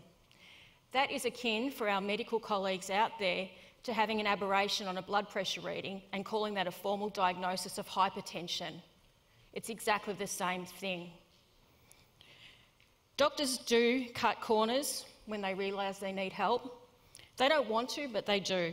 They do that because of the fears, they do that, and they often ask colleagues to help them out with referrals, writing prescriptions and the like. Often busy doctors in general practices will often ask GPs down the hallway to help them out with referrals and prescriptions. If I have to write a letter back about a doctor-patient, they won't let me actually include very much material in the letter back to the GP. They are very scared of my health record for themselves and their families and have usually opted out. On the other side, though, doctors and medical students are extremely grateful for care. Doctors, above all else, have what we call in the game an internal locus of control. They rarely blame others for anything that happens to them. They often blame themselves. Even when the matter is a complaint from a patient who's disgruntled, they will still look for what they did wrong. But on the other hand, overwhelmingly, doctors are no different to anyone else with a mental health condition. Doctors and medical students respond exactly the same way to evidence-based care as the rest of our patients. And they should be treated exactly the same way. But because of these other barriers to help seeking, they're often not. Again, part of this is stigma, but part of it is also that doctors, when they present as patients, assume a different role. They present differently. So if they present with depression or anxiety, they may actually look different to another patient with the same thing. Doctors are extremely good at presenting as very okay. They will spend a lot of the session explaining to you that they are okay, and that they don't need medication, they don't need regular follow-up, or in extreme cases, they don't need leave from hospitals or actually being hospitalised themselves. And this really needs to be tackled head-on by anyone who's actually treating doctors and medical students as patients. We should never acquiesce or even in extreme cases collude with the patient. If a patient tells us they're having strong suicidal thoughts and actually have a plan, absolutely not can they go to work the next day. So when I was designing my service, I embraced some of these factors, and I embraced it with the overarching idea that no matter what the doctor or medical student fears when they come to see me, the outcome is never as bad as they think, and the alternative of dying by suicide is never an option. What I've actually designed in my clinic, after careful consideration, after-hours appointments, including weekends, a discreet location away from any hospital setting with no signage, 15 minutes between appointments to make sure that every doctor and medical student that comes can feel that their service is private and confidential, a very laid-back consulting room that doesn't look too clinical. I use telepsychiatry when I can work out how to bill it through Medicare to make sure that I can offer a geographical solution to some of the doctors that can't get help. And it also allows me to transport my care for doctors that are on rotations and moving through while training. I try and offer a very more user-friendly scaled up or scaled down approach, so some doctors see me for mentorship and coaching, rather than if someone comes with a diagnosable mental health condition, I will scale up the clinical side. As a psychiatrist, I respect that my specialty is wholly and solely responsible for specialised mental health care. And we need a better selling story. A lot of the stigma that I find with people that come to see me is not because they have a mental health condition, it's because their life has led to the point that they actually need to see a psychiatrist. And that sounds funny, but it's true. And we need to do a lot better with explaining to other members of our medical profession exactly what we do, the amount of risk that we deal with, and how we can help. So, what have I actually found as part of developing this clinic? I now have 40 doctors and medical students under my care as of yesterday. Male and female doctors are coming in equal numbers. Females are slightly overrepresented, so men will come for help. The majority of people seeing me do not have a diagnosable mental illness, but are suffering profound psychological distress. So therefore, they're very amenable to psychological therapies rather than medications. The fear of mandatory reporting is rife, and a lot of the reason that people are seeking me out right now is they believe, because of my advocacy work, I understand mandatory reporting and I won't dob them in. About a third of there directly because of problems with third-party people, including colleges, APRA, the Coroner's Court, and complaints. I have not met one doctor or medical student that is there because they've seen something at work, facing a very difficult event at work, unless there's some other sort of form of overlay with regards to third party. Doctors can manage extreme life events pretty well. I don't buy the argument that doctors and medical students aren't cut out for the real craft of practicing medicine. Almost half of my patients are GPs or consultants, and their pressures, although different to doctors in training, are still as distressing and disabling. Despite my initial concerns, doctors and medical students are reliable, rarely not turning up, and do prioritise the sessions in their busy week. A proportion of doctors are presenting for the very first time to anybody, often to talk about things that have happened years ago, or for help with symptoms that have been present for months. I have had to admit doctors to hospital, and they have still gone on to have flourishing careers. Lastly, but not least, suicidality. You may conclude from all of my talk that I'm actually just treating worried well. It's often something that psychiatrists have to face in private practice. But I know I'm not. Doctors and medical students are presenting to me not only with suicidal ideation, but plans, intent, and recent or past attempts. They make up a significant number of the people that I'm currently seeing. In these situations, I need to be able to pick this up and manage accordingly, because doctors do present a lot better than they actually are. So I hope these insights help enrich the discussion today. Please remember there's always someone to turn to if you don't feel safe, or life isn't the best way it could possibly be for you, because we're all worth it.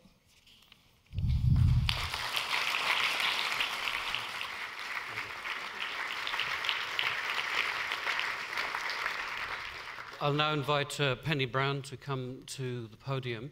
Penny is well known to us. She's often at our conferences. She's the Chief Medical Officer for Avant Mutual, works as a GP as well, and has been very instrumental in putting this panel together. And I do thank you very much, Penny, for all the work that you do every day and for helping out today. Thank you. Thank you, Mukesh, and thank you very much for inviting me to this very esteemed panel. I actually feel quite honoured to be a part of this. But actually it gives me an opportunity to talk about one of the reasons why I'm doing the job that I'm doing today.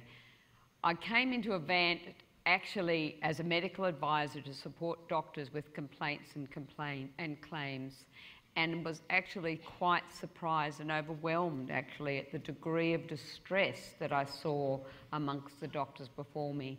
And I've been fortunate enough now to come into a position where I actually can try and do something in an advocacy role and education to actually try and change some of the parameters. We've already heard from some of the previous speakers about the impacts and the pointy end of when doctors are involved in complaints and claims, and what that does and why that is such a significant trigger for mental health for our peers. Not surprisingly, the findings of the impacts of complaints and claims that we see anecdotally is mirrored by the research. There's been quite good research locally by Louise Nash, albeit quite a few years ago now, and in America and in the UK. In the UK, there was a very large study done by Bourne et al. That looked at the impact of being involved with the regulator, the General Medical Council, on doctors. And I quote a couple of the bits on the slide. The doctors that were involved in complaints to the regulator were 3.78 times more likely to report suicidal thoughts. This doesn't surprise us, but it's actually borne out by the data. The other interesting element, I think, of the Bourne study, and I guess this comes to our role as well at Avant, is the concern. It's a fairly circular impact. So a doctor that's involved in a complaint or claim or is currently under treatment for stress, anxiety and depression, this impacts their practice. They actually become more anxious. There's evidence from the study that shows that they are avoidant, hesitant. There's a word they call hedging. And of course that then becomes circular, because if they're depressed and they're anxious to make decisions, which we all have to make every day in our practices, then in fact they're more likely to have another complaint or claim. So this circular problem is an ongoing one. And for you, if you think you are not one of the ones that a rising number of people that are having complaints to the regulator, unfortunately you just need to be working in a practice alongside somebody who has a complaint or a claim or is under investigation to actually have some of these impacts, so that those observing a colleague's experience, 73% of them changed their practice, 82% reported this hedging, and 40% reported avoidance behaviour. And I think if we all reflect on it, I'm sure we could probably consider moments like that ourselves in our practice. At Avant, we do offer a range of support, and I just wanted to briefly touch on this, but then take you to the next step. So, of course, we do the legal support, and we wrap our arms around somebody that's involved in a claim or a complaint legally in a range of ways as per the slide.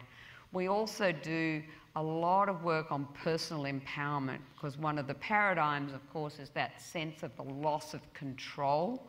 And we try as much as possible to give the doctor back as much of the control of often what is a very drawn-out process as we possibly can.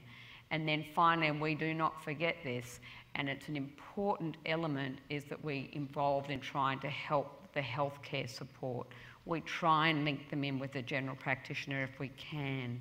We talk about Doctors' Health Advisory. They have a peer doctor, a medical advisor, like what I was doing in my earlier role.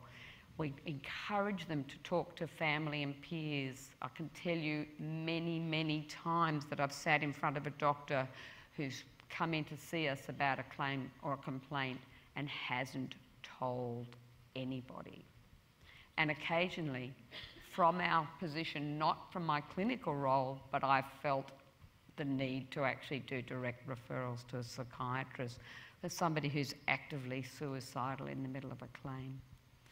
But finally, I think the other element that we are more and more getting involved in is the advocacy role. And this element about the impact of complaints and claims is what we are taking to the regulators, to the other regulatory bodies such as the PSR and Medicare, that is framing the way we try and actually do some system change alongside with the AMA in a lot of these areas. And it's already been touched on, but one of the areas that's been fraught and going on for many years and is disappointing where it's currently landed, and I say currently landed, is the mandatory reporting provisions. And I'll just be really, can I have 2 minutes just to walk through this? Thanks, Mukesh. Just to remind us why this came into being, because I think it does provide a bit of a framework.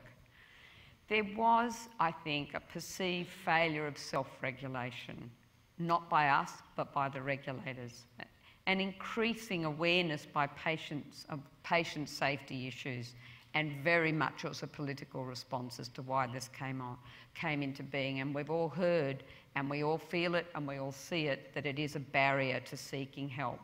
There's definitely a huge misunderstanding of the law and what that means, and there are perceptions, not borne out actually by the data, of widespread misuse.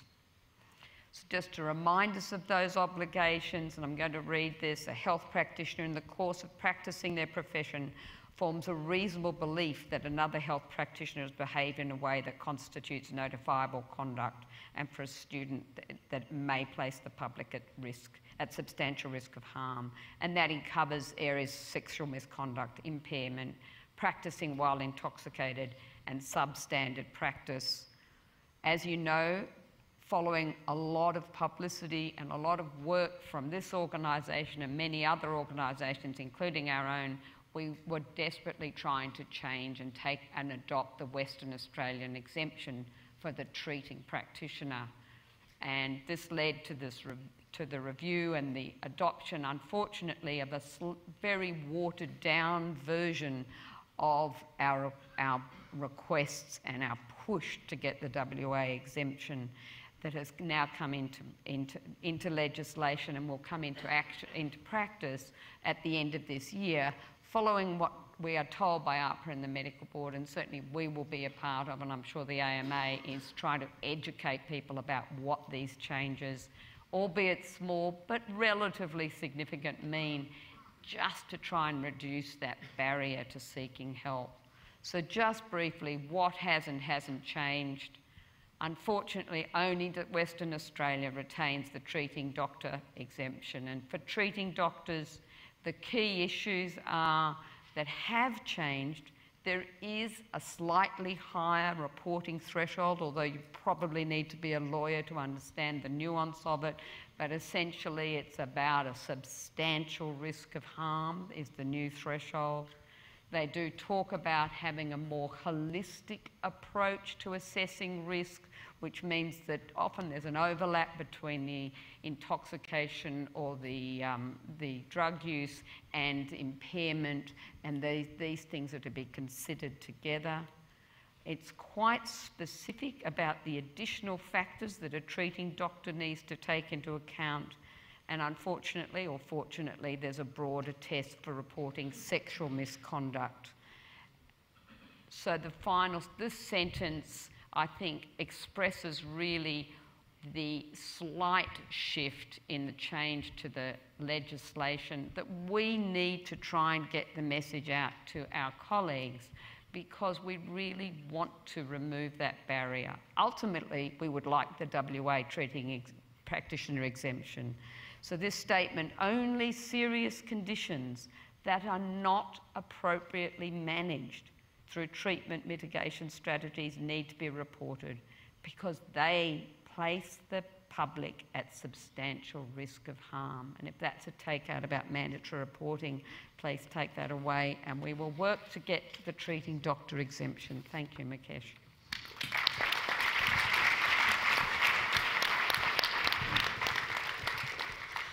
Now, ladies and gentlemen, colleagues, this is all in your hands. If you want to say something, make a statement, maybe ask a question, the microphones are towards the back of the room.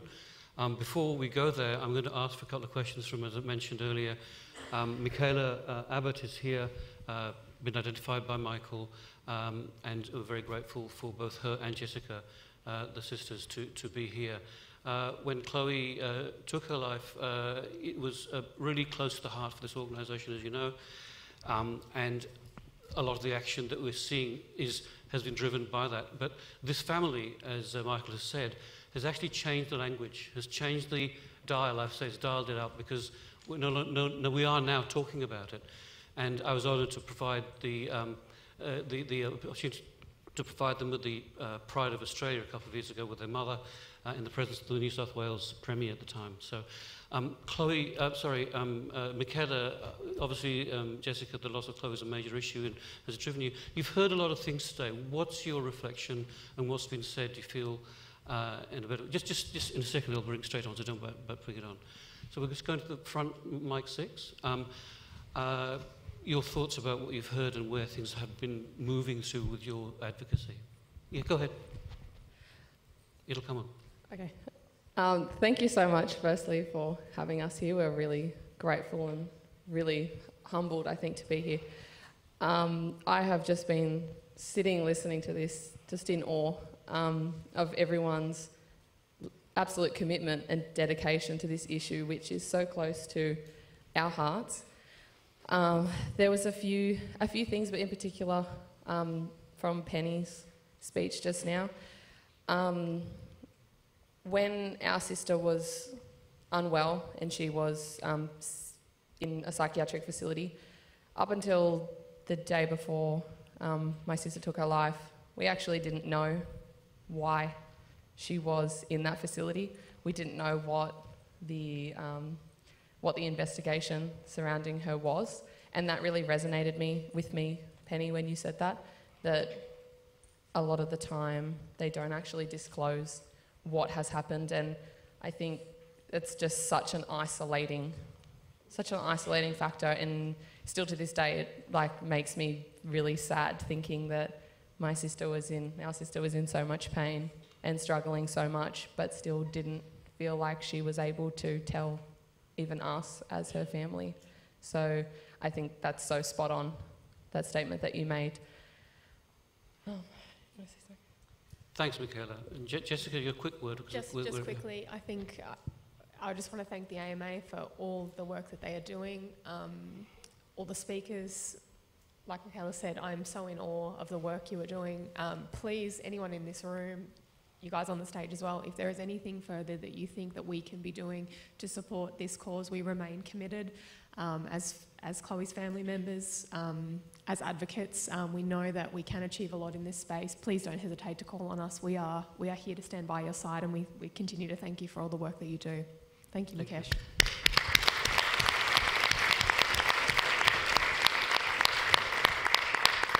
We'll go to mic 1, Omar, and then we'll come back to the front here.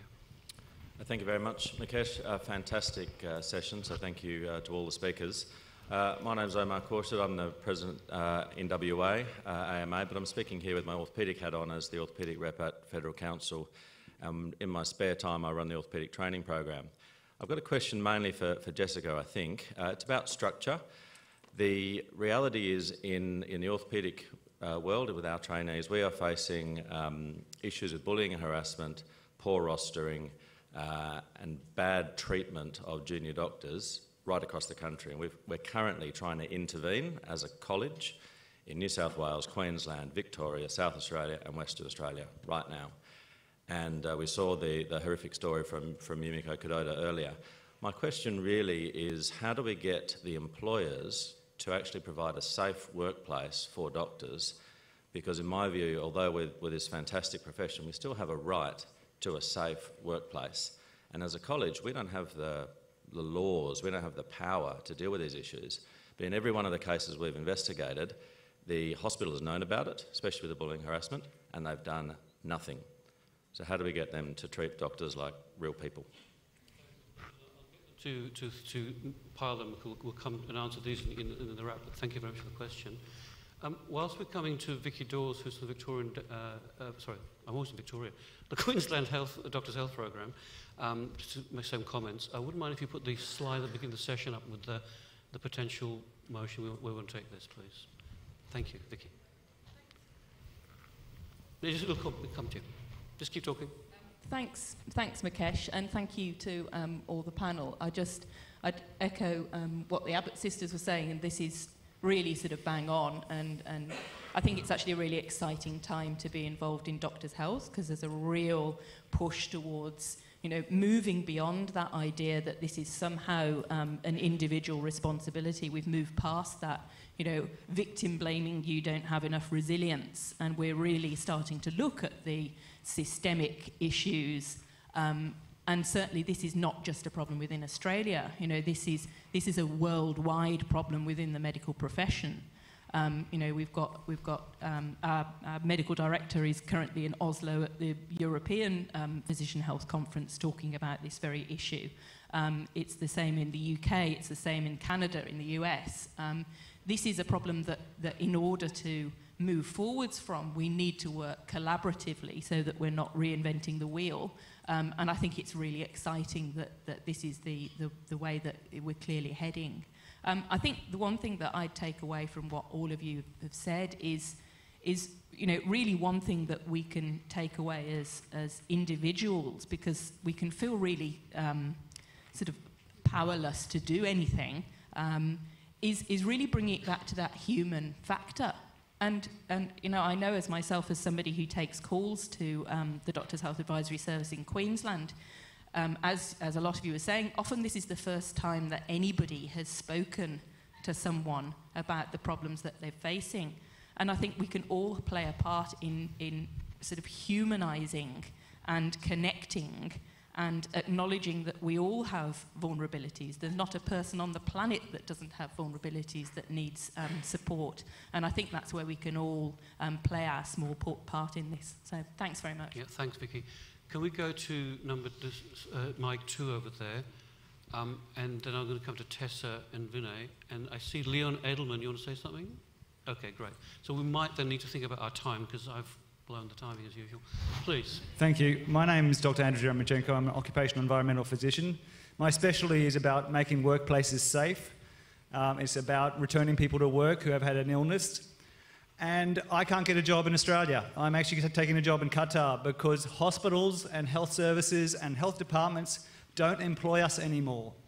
I'd like a comment from Dr. Myers about how you've worked with occupational physicians in the States, because I know in the States there's a lot of occupational physicians that they work with hospitals everywhere across the States, but here we don't.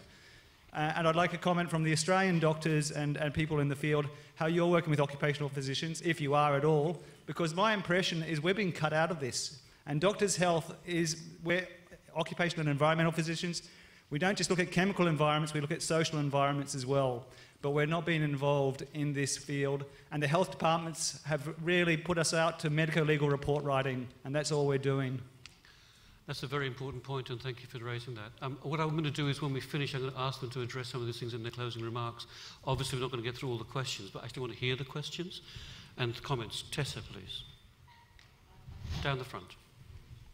I think that was an incredibly important point. I suppose I come at this from a doctor in training perspective as the current chair of that council. And we've continued to lose colleagues to suicide. And every loss seems, I think, not only to be a profound emotional experience for anybody who's known the doctors that die in that way, but it induces this sense of failure, that we're failing to make progress in this area. And I think that makes it hard sometimes to continue with the efforts that are so important.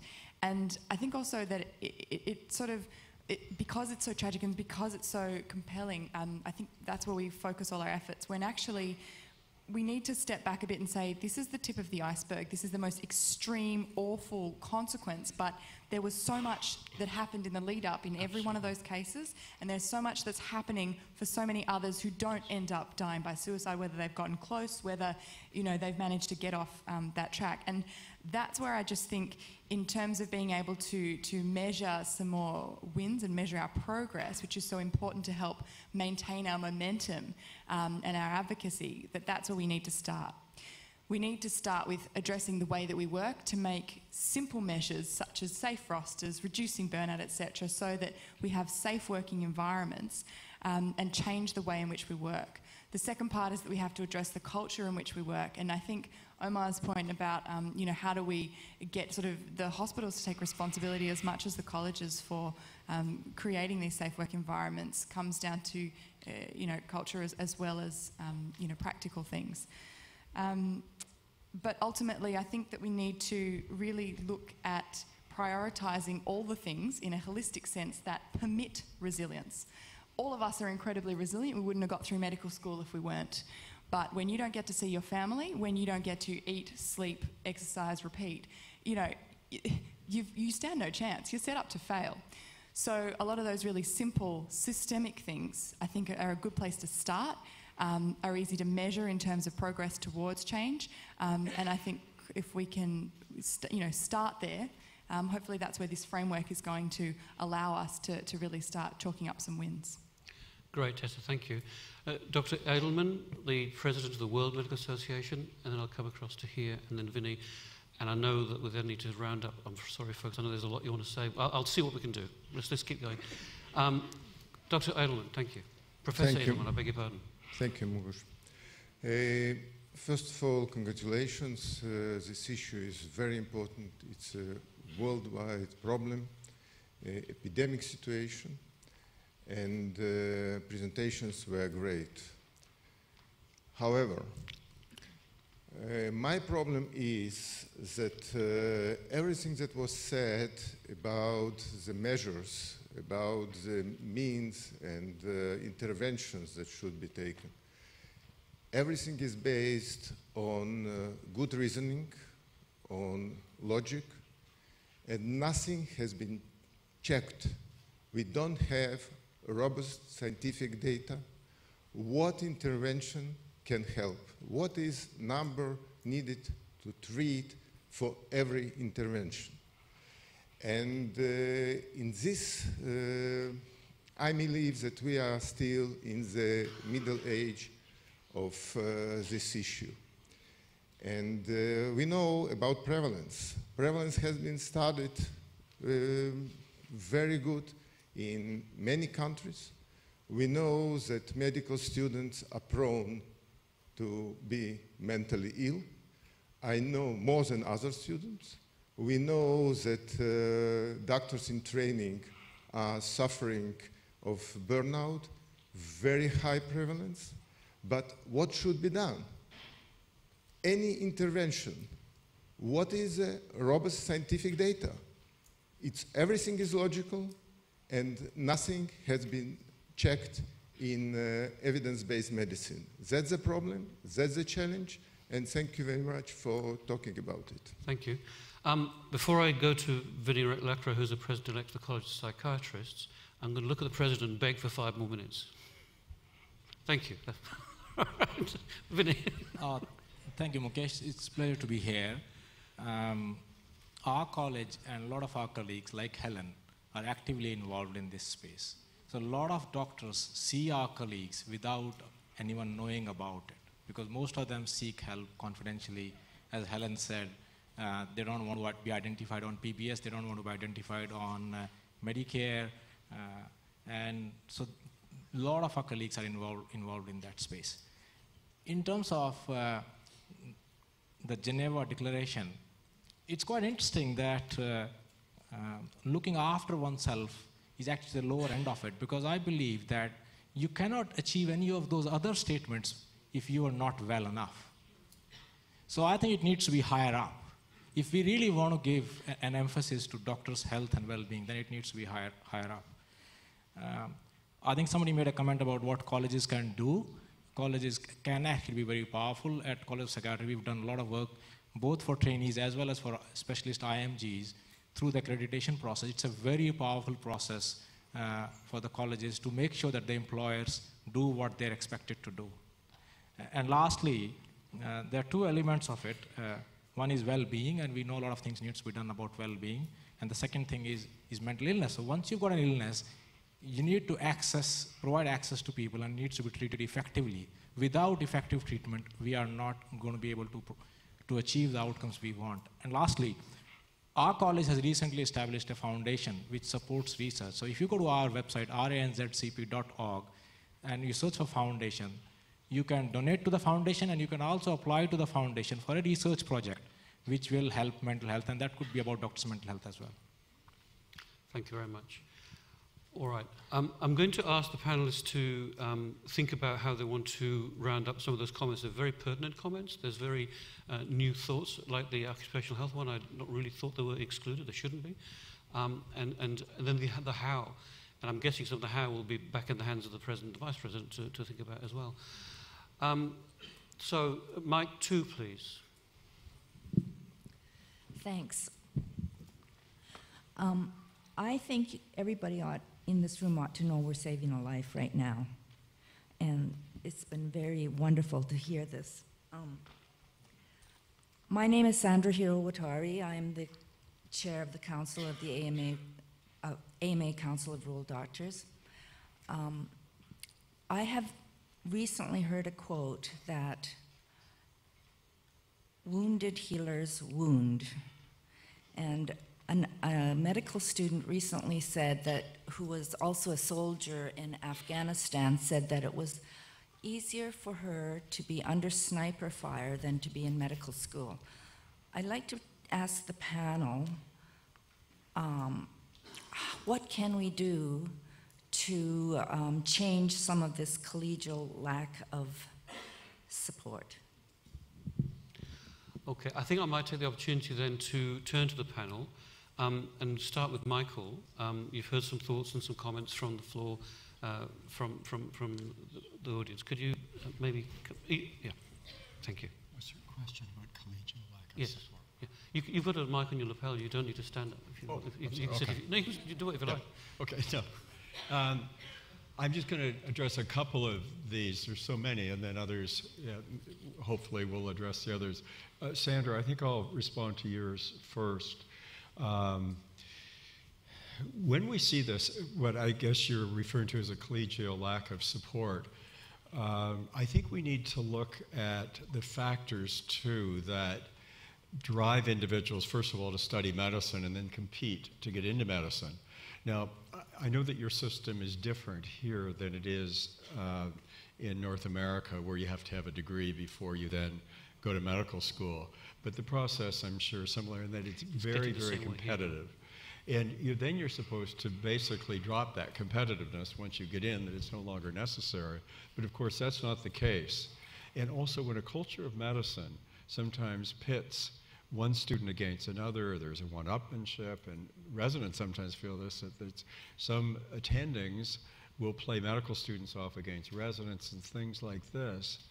When I talk with individuals like that, and that happens to me in a couple of ways, where I work today, the dean appointed me as ombudsperson for the medical students, so I investigate all of the complaints that medical students issue about abusive teaching. And so the perpetrators tend to be either senior medical students or residents or faculty.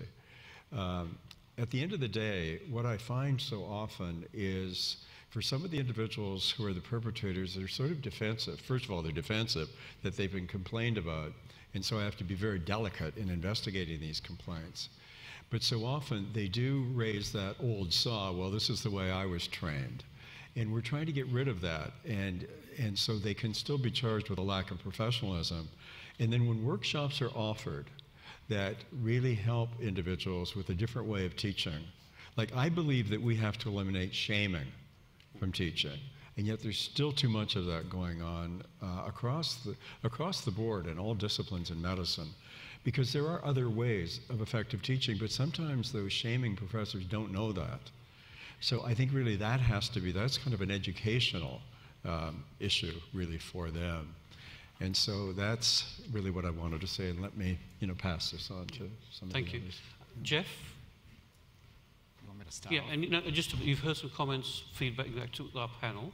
Any thoughts about the way further forward?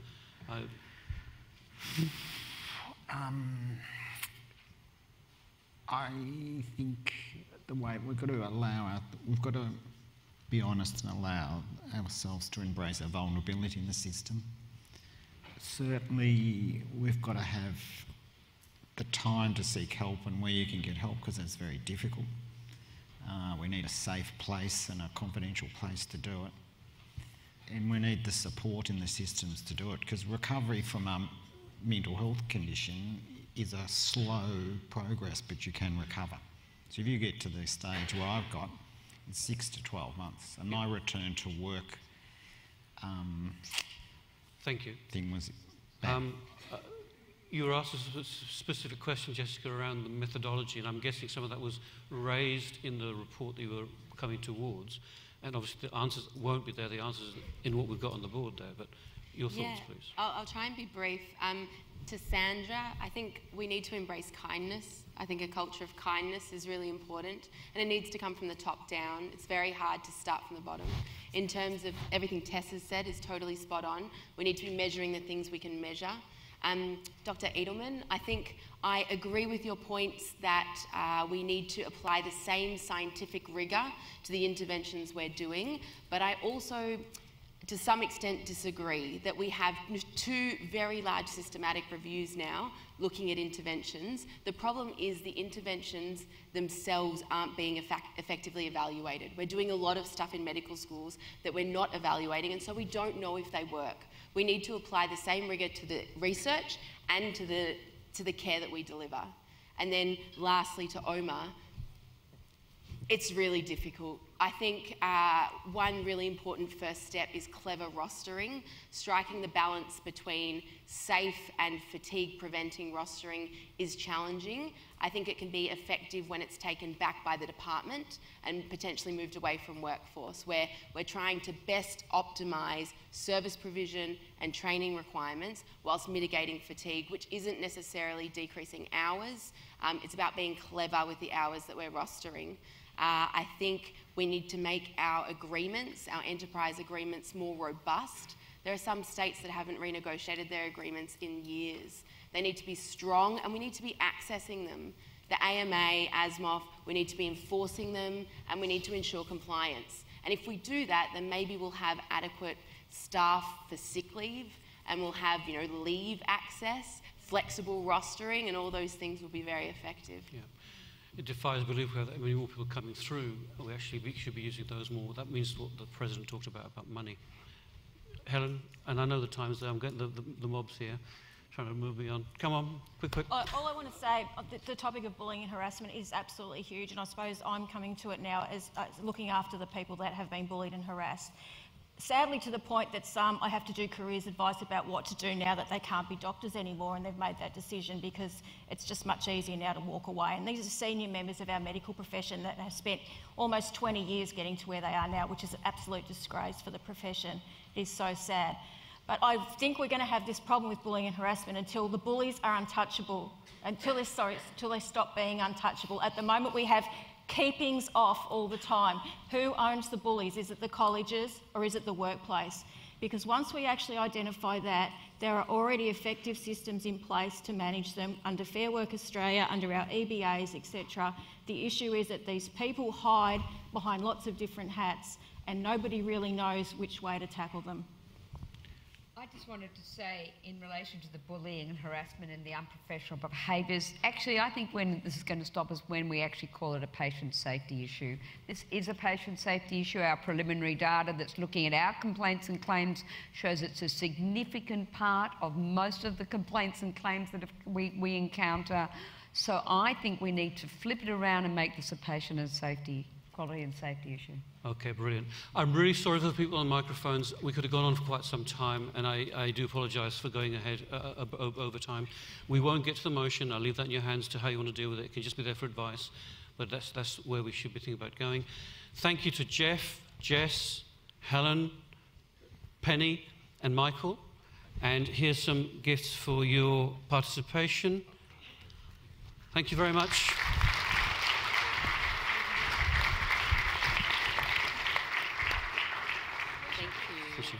We can come off the chase. We need to get off. Off.